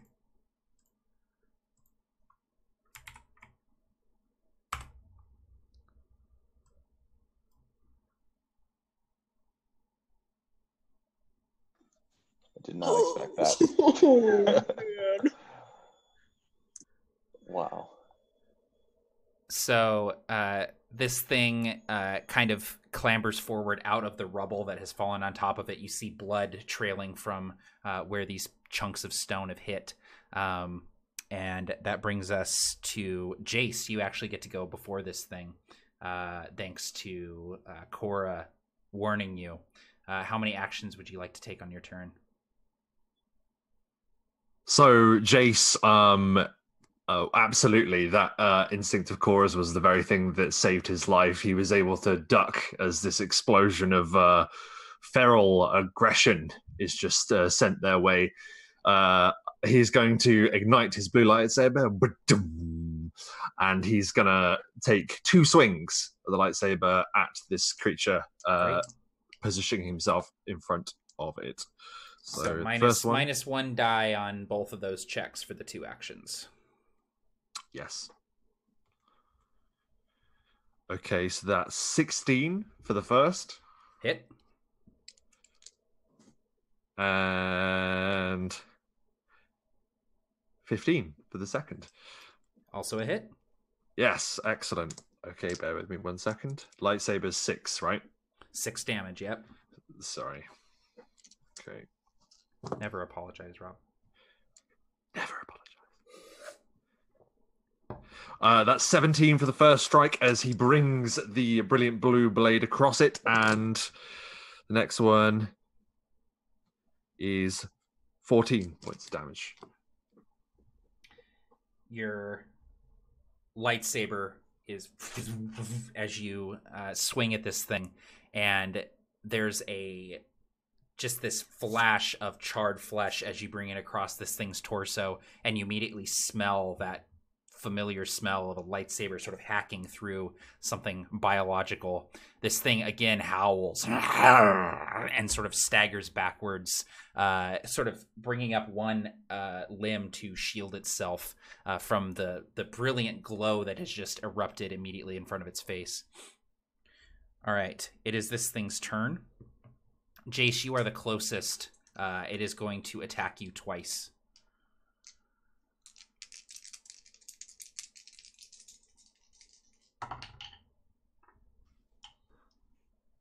Okay, so what do you need from me? I'm gonna need your No, I'm gonna need your parry. Parry, that's right. Don't forget your dual lightsaber. Maybe that can help you. I didn't actually elect what function it would be on currently. Let's see. Gotcha. For some reason, I must have deleted that. I don't know why. Bear with me 1 second. It's going to be 5. Oh no, times 5. It's 3 times 5, so 15. Sorry, I deleted it like an idiot. You're good. Oh man. So that is 1 hit for me, and then there's another one. And that is not a hit. So I got 1 hit. Let me roll my damage here. This thing does quite a bit of damage. 1, 2, 3, 4, 5. Oh dear. 8, 12, 16, 19 damage. So go ahead and reduce that by your soak. Yep. And then So tell me my what's soak left. is 12. Let's see. So 7 left. 7 left, yeah. Ouch. So that will, I believe, will give you at least a wound. Let me check here. Yeah. What's your stamina? Easy. My stamina, let's see. I can't. It's probably 4. I'm trying to see where my stamina is. I'm losing my mind here. It's under, it should be under strength. It's a skill. Let's see. Okay. So it's a check that I've got to make then, yeah? No. Oh, no, it's not that. It's 4. I'm so sorry. It's 4. I'm so sorry. 4. So I just want to make sure that you're wounded and not unconscious. So you take a wound, which basically means that you have -1d to all of your rolls until you get healed for every wound that you have. And you can take a number of wounds equal to your stamina before you go down outright. There we go. That's cool. Okay. All right. That brings us to Zur. All right. So quick preemptive question. To Yeah. pull something to you, an object, does that require an actual roll to do, or can we just do that? That's simple enough where unless someone was actively like holding the item or trying to get you to not take it, you could just pull it to you for free on your turn. All right. So That's I'm going to basic take Jedi shit. I'm going to take 3 actions then this turn. There's a as his lightsaber ignites, and then as the lightsaber from the Jedi on the wall will fly into his other hand. And what shit. beam comes out of that saber? Oh, I don't know. What color? Oh, no, I do know. I do know what color it is. A white blade emits out of this saber. The white lightsaber blades are only carried by temple guards, people who give their lives dedicated to preserving Jedi temples and libraries. And so as this lightsaber ignites, you see a fabled white lightsaber blade emit out from it. Yeah, there's the tiniest flash of understanding, sorrow that this like holy guardian was felled in that way. But then that slight bit of determination, which will be bolstered, and I'll use my second 2 of my 3 actions to lunge forward, both lightsabers in hand, to like do a cross swing Awesome. at this thing. One of those I'm going to use a force point to double. Great. And because I have to roll so many things here, I've already rolled a lot of them. So the first attack is actually going to be an 18 with a 6 on the destiny die. Ooh, yep. Mm-hmm. The second, the force point roll, is going to be like 30, I think, to doing some quick math. Both of those hit, definitely. Yeah, so there's this like flash of light, yellow and white, that'll like shed across, blending in with the saber of Jace as Zur lunges forward, just bringing both of these sabers down in like a arced cross across this thing. And the first one, damage-wise, is the second one just a standard lightsaber damage? I guess I should ask in case it matters. Yeah, just standard. Yep. All right. So the first attack is going to be 20 damage. Okay. And the second is going to be 21 damage. Damn. Zur, go ahead and describe how you kill this thing. Yeah, it's just like a flash of color and like humming lights. Seeing this thing kind of like reel back and lend a solid blow against Jace. It will actually be something that Zur will later be ashamed to admit, and he'll hope that other people didn't feel it in the rush of the chaos. The tiniest bit of anger that drives this strike, feeling just the sorrow of the fallen Jedi, the rush of adrenaline from this creature, and seeing his friend wounded by its claw, will lunge forward just as much with vengeance as with protection, before this like shredding, burning hiss will come off of this creature as this like center of its carcass is just like marked with this scorched X digging deep into its chest, burning vital organs along with plenty other else. And imagine just this like horrifying stench will fill the chamber as this creature is like burned from the inside by this by the dual lightsabers. And just kind of like stand afterwards, just kind of breathing in fear and trying to let that anger go so it's not noticed. Zor stands over the smoldering heap of this creature, which you figured out by now is a Gundark. One yellow-bladed lightsaber in hand and the gleaming white blade in the other. The two sabers have different tonalities to them in their hum, and so there's this kind of strange, discordant, sort of wavering sort of hum that comes from Zor as he stands there over the corpse of the Gundark. Jace, you barely managed to sort of like scoot yourself out of the way as the corpse sort of fell in front of you. You feel warmth as blood pools on your chest from the swipe that this thing took at you. But seemingly it was alone. Quiet settles again over the chamber.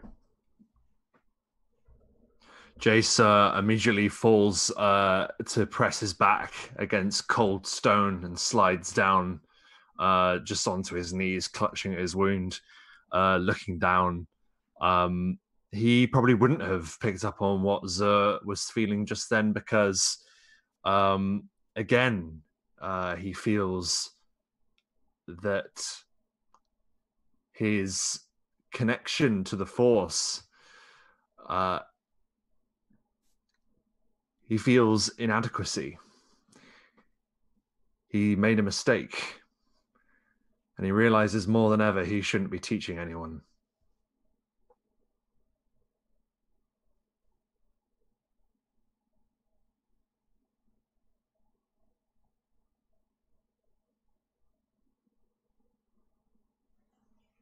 Aura is standing somewhat stunned, the blue lightsaber in one hand, the blaster pistol still pointed to where the creature stood moments ago. The surprise and fear and relief that radiate from her are just a mess, all mixed together. She would never have felt Zur's anger in the wake of her own strong emotions.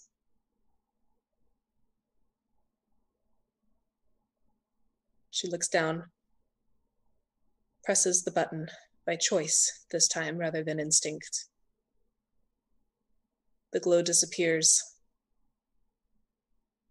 and she holsters her blaster pistol. Whew. Well, that was interesting.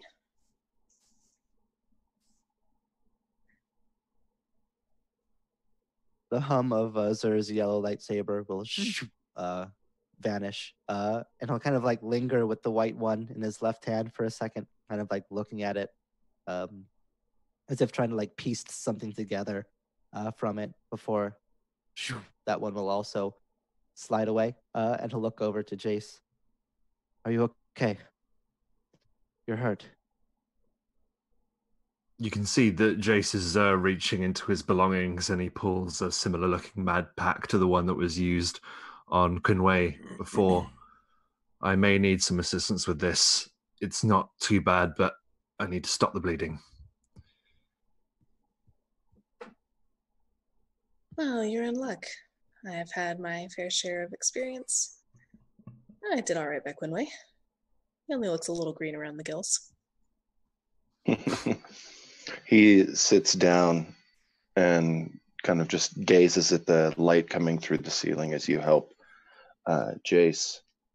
But he feels so much anger in this place, residual, and so much that he's not even sure what the sources are. He wonders if maybe they're within himself. He shakes it off and begins to meditate.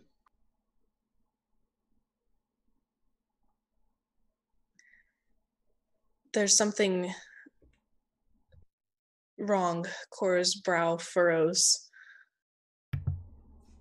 Perhaps it's that the claw marks are too deep, or maybe there's something that was on them.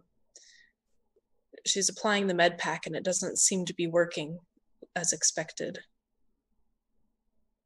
And there was also a 1 on the destiny die in addition to not meeting the 10. Ooh. Oopsie. The wound was a little bit more dire than Jace let on. As you begin to work, blood flows freely from it, and you realize that there was some sort of venom coating this thing's claws. You see black veins spreading slowly outward from this wound. You're not sure if Jace is aware of it, but you're not going to be able to heal him here.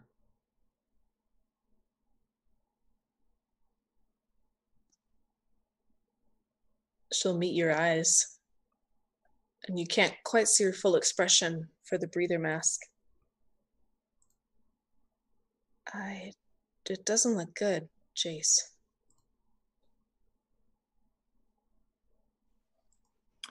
I didn't need to be able to sense that to know. Jace draws in a deep breath. And while this wound is grave, he is going to do his utmost to use the power of the Force to control Yes. how his body reacts to this. Now, I don't know exactly what this can be, but he's going to try and use the Force to essentially help him stay alive, basically. That's exactly what control is used for, so yeah. Yeah. So, in fact, you know what? He actually closes his eyes, and once again, he's in that valley. The breeze moving around his Jedi cloak. And he looks to his apprentice, Skyfolk. And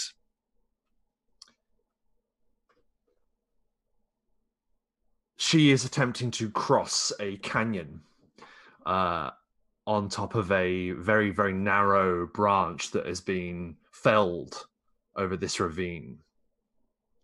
And she's standing there, perfectly balanced, her breathing in time with the wind that moves through the valley. And that falls into rhythm of Jace's own breathing. You must be able to control every aspect of your being. You must be confident in every breath and sure in every step. You are a Jedi. And with the Force, nothing is impossible. He rolls a 19 with that roll. So I don't know what that means. There's But, definitely a French horn swells up.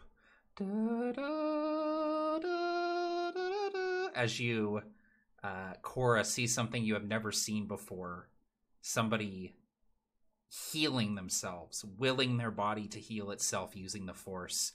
You see Jace with his eyes closed, sweat shining as he concentrates, but his expression serene.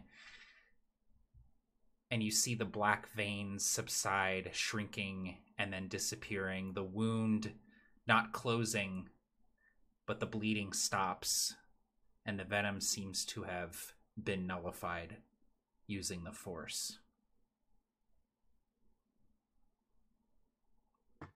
Jace slowly gets to his feet, and maybe he presses an arm on Zer's shoulder, giving you a smile and a nod, sort of well done for finishing it. Let us continue. If no one else has any objection. Are you well enough to go on?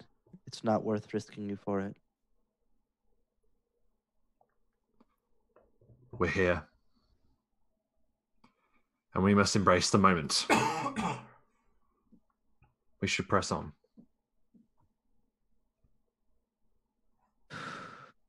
We'll kind of give a slow, heavy breath and nod. I trust your judgment if you think that you're well enough. Yes. I'll kind of like give a glance out to the others in case there's any objections, but we'll agree.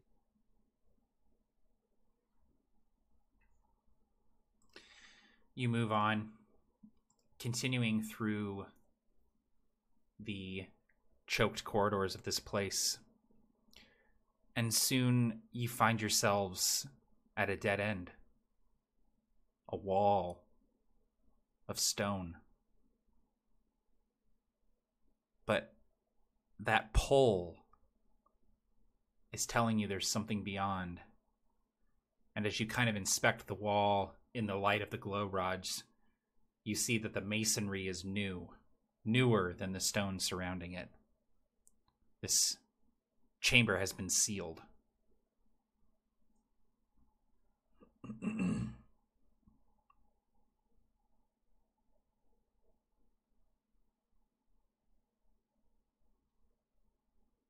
Something lays beyond. And he'll like reach down to his belt where his lightsaber hangs right next to where this new one is. And he'll bring it up. Kind of give a quick cursory glance to the others in case someone will go to stop him. But as long as nobody does, there'll be an ignition as the yellow beam will burst forth, and he'll just press it into the stone where this new seal has been made, and like just begin to melt the stone with the blade until it's enough space to get through.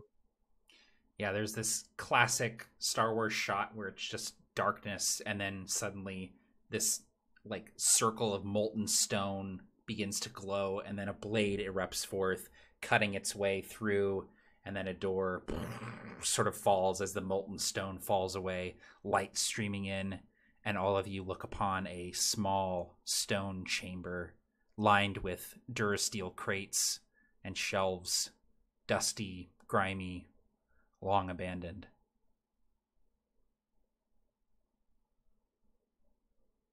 Gotta say, wasn't expecting this in the middle of a spooky temple.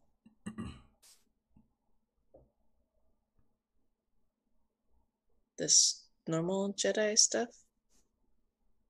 Who knows what could have been brought here during the war?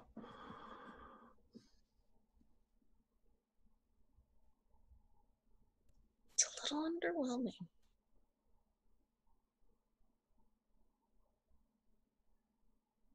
There's several different things in here, and you get the sense that this was a storeroom for important Jedi artifacts that they wanted to keep from the Empire following the Purge.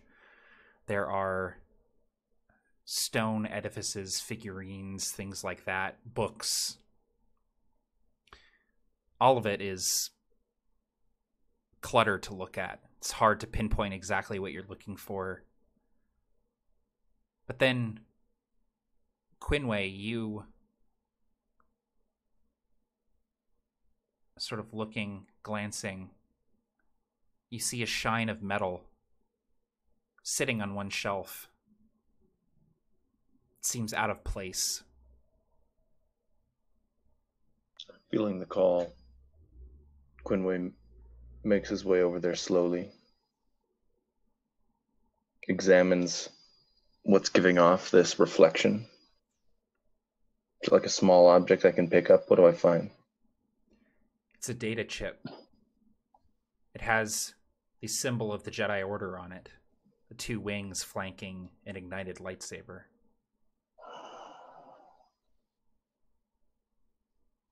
In that moment, Quinway, so much comes rushing back. All of a sudden, he's back during the battle over those mines. He's participating in the destruction of so much of the Jedi, in the destruction of their memory, even within himself, so that he could not potentially be used as a weapon against his own kind, his own people. He reaches into the pocket of his prisoner garb. He's still wearing the clothing from the purge, as actually many of us might be. He pulls out the two other items he had with him, the comlink and the tracking beacon, and he holds the chip. Is the chip something that could go into either of those objects? Yeah, you could put it into the comlink to listen to what was on there. He slides the chip of the Jedi Order into the comlink, and in the midst of the silence, activates the device. A hazy hologram springs forth over the comlink. The figure is a Jedi, wearing robes and Clone Wars era armor. His head is crested by these strange sort of skull, almost like horns, but they crest his skull all around and becomes almost like tentacles trailing down. This is an alien that is known as a Togruta. And as his image springs forth and he begins speaking, Zur, you experience this strange rush of emotion as you recognize the face of your master, Corv Rakash. He speaks. This is Jedi Master Corv Rakash, and this message is intended for Jedi Master Quinway Mox. This message is regarding the Reclamation Protocol. Quinway, if you are reading this message, then I am dead. But you still live to carry on the Reclamation Protocol. The items stored here are of significance to the Jedi Order, pieces of our history that cannot be destroyed, but also cannot be allowed to fall into the hands of Palpatine. Deep inside this temple is hidden a ship. Take these items. Take the ship. Follow the coordinates stored on this data chip. There, you will find the temple. The place where we will regroup. The place where we will build anew what was sundered. I have a final request. Quinway, my friend. My Padawan. His name is Zordarin. I lost him during the Purge. The Reclamation Protocol dictated that I see to my duty first and foremost. But I regret to my dying breath that I left him behind. If he lives, find him. Bring him to the temple. Complete his training. Do what I was unable to do. May the Force be with you, my friend. Until we meet again in the next life. The hologram fizzles out.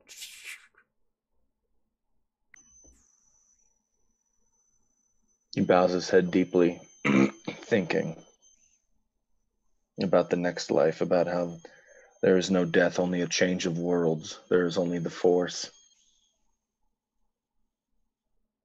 He says his solemn goodbye in silence, and everyone around him feels it. And he looks up to Zerdaran, and really, truly, no words needed to be spoken there.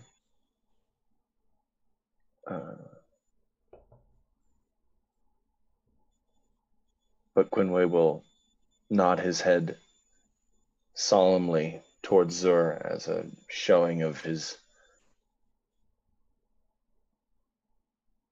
respect towards the loss. It seems that all of us have lost something, but perhaps we can reclaim something else. Looks like we have a ship to find. Zur is 10 years old. He's standing, crying, trying to like wipe tears from behind his Keldor goggles as his master stands above him, stern-faced. You have to control your emotions, Zur. A Jedi must remain in control, always. Even when things are difficult, even when you struggle, that's when you must stand the tallest and the strongest. You have to be a light for the other people, to see, to do what they can't, to be the person that they need. And as we like see him continue this speech, we see that he's had to like give this speech to Zur over the years multiple times, something that Zur always struggled with at 10, and then at 13, in a burst of anger, Zur gets this lecture again, and then at 17, and then all the way up until like days before the purge happened, and this like rush of everything will hit Zur stronger than any of the blasts that he's taken so far in any of these combats, any of these fears. It'll all bubble up, and he'll hear those words in his mind again. You have to control your emotions. You have to stand up. But in this moment, those words feel hollow. They feel impossible. An ideal that was always too difficult to reach, that'll go beyond. And that wave of sadness that he'll feel from the master, that understanding of loss, will feel like a weight too strong. He'll be nearly shell-shocked. He won't say a word, doesn't nod his head, just like stares at this like now blank communicator that no longer shows the hologram of his master, and the force link between everybody, which just feel the same rush of anger and frustration that was perhaps missed in the earlier fight come back stronger this time, mixed with just crushing loss, confusion. It was not mere chance that led us to this place, Zur. Coincidence is the residue of fate. Let us continue on this path.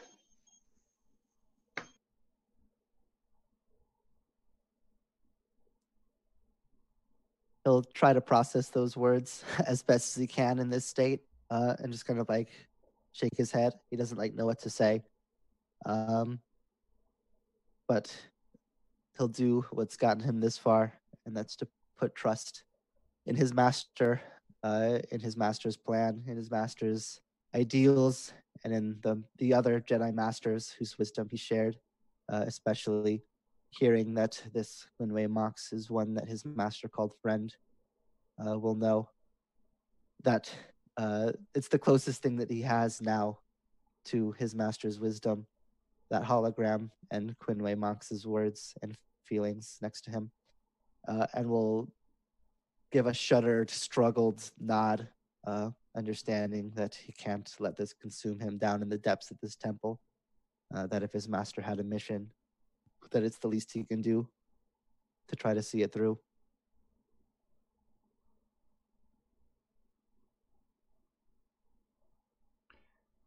There's a silence that follows this conversation. All of you just standing in the green glow of the glow rods, the statuaries, the facades, the books stored here, all of them lit by this shadowed light. And then, Cora, you get this strange prickling at the back of your neck. And soon after, all of you hear engines. a ship approaching. And then blaster fire. An explosion from above you. Debris and dust come down from the ceiling. You don't need to exchange words. You all know that the shuttle has been destroyed up above. And then, moments later, the force begins to deaden around you. The link grows quiet. The force feels distant.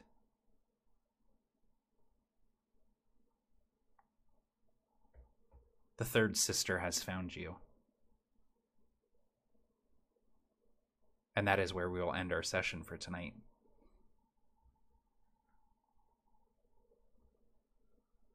I'm the worst. I'm sorry. That was amazing. Thank you, everyone, for watching. I'm going to throw it to these guys really quick to do their outros, and then we'll call it a night. We have our third and final session of Star Wars Reclamation in 2 weeks, and this has just been a blast so far, and I can't wait to wrap this up and see where it goes. So we're going to start in reverse order. We're going to start with Taylor, if you want to do your outro. Yeah. I don't have a lot to say. This game is just amazing. Like it feels like Star Wars should feel, and that is down to the players and the GM and the system and everything except for the ads that pop up on YouTube that ruin my music, but everything else is perfect. Really enjoying it. Cannot wait to finish it out in 2 weeks. Awesome. Thank you. Jeff, go ahead. Man, the range of experience you get in a Star Wars game, going from like dual wheel lightsaber triumph to like absolutely crushing horror in the span of like 30 minutes is quite the roller coaster, but it's one that I'm very glad to be on. Yeah, that was pretty intense. Not the turn that I was necessarily expecting. See, you got me on that one. I found you out last time, but you got me this time. Yes. I swept the rug out from under Jeff Doty. I consider that a victory. You did. Yeah, I was not prepared for that to be what happened with all that. But yeah, fantastic session as always. This game is great. All the other players are great. The GM is great. Like just everything about this has been like start to finish like gripping, which it's like there's like really good sessions where it's like there's a lot of really great moments, and then there's those sessions where it's like literally there's not one time that it ever fades. It's just like constant good from start to finish, and that's like what this is for me. So yeah, loved it. Thank you. I really appreciate that. All right, Barker, do you want to give your outro before you go lay down, go nights?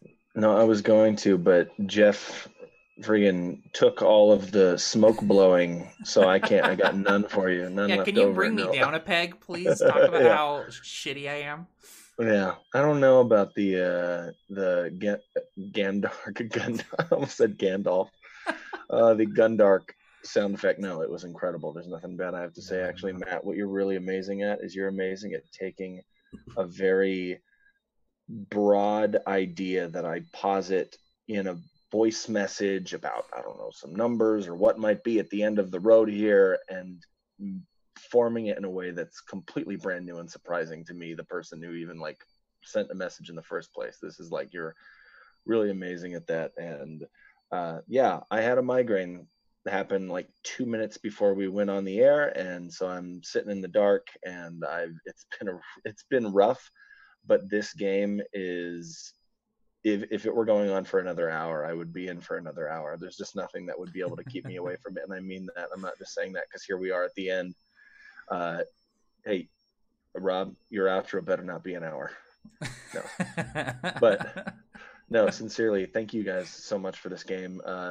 I'm so excited for the third and final game, yet simultaneously dreading it because it's the final game. So, but either way, thanks, guys. Thank you for sticking with it, Barker, and I'm sorry that you have a migraine, man. That is the pits. I took the wrong medicine too. I told you a while back that there are 2 medicines that, and I can't take them both. Mhm. But if I take the wrong one, then I can't. Then it doesn't get better, and I took the wrong. Oh no! You need to take the wrong one and put it away. Put it somewhere. Never. So, but then the next time it'll be the right one. Okay. Yeah. All right. Yeah. All right, Rob. Go ahead, man. So I think I can manage about an hour of smoke blowing to make up for that. No, I'm just kidding. I can't handle. No, yeah, again, like just going to mirror everything that everyone else has said. What I particularly adore about this game is obviously it's really amazing to play Jedi, because as we've discussed before, it's really cool that we can all share like experiences and bonds through the Force in the role playing and stuff. But I think what is really, really interesting me right now is that these are Jedi who are running scared. Everything that makes a Jedi is at stake, and it kind of feels like what it is, the twilight of the Jedi Order. It is the decline and eventual fall, and I think it's something that's deliciously Star Wars because it's a descent into darkness. But there's hope. There is hope in this story, which has been rekindled. I will also say once again that I love this system so much so that I think I am going. This is what I thought would be quite funny. I'm going to commit myself to running a game of HyperspaceD6, and I'm going to run it in whatever the state the Star Wars universe is in after Episode 9. So, however it's left, Awesome. I'm gonna see if I can carry it on with the D6 hyperspace, and we'll see. Yeah, for sure. Okay, cool. But yeah, thanks once again. Incredible game, really great players. Amazing to share this with you all. Since you guys have done a really good job of doing some smoke blowing in my direction, I just want to let you all know that I absolutely love running this game, and it's literally no work on my part because I just throw things at you guys and you respond to it so well. And like, this campaign is, I really wanted to like play with the Force and like what you could do with the Force, and everything that you guys do with the Force, I'm just like, yeah, absolutely, you could do that. Like pulling things down on top of people, like the mind link has been such a cool thing to play around with and like utilize in role play and things like that. So literally couldn't have better players for this. So thank you guys for joining me on this trilogy and just being a bunch of badass role players, man. So thank you everyone for watching. Again, links down in the description for HyperspaceD6, Absolute Tabletop, Patreon, Twitter, all that kind of stuff. Check it out down there. And yeah, we'll catch you next time on Star Wars Reclamation. Take care, happy gaming all, and may the Force be with you.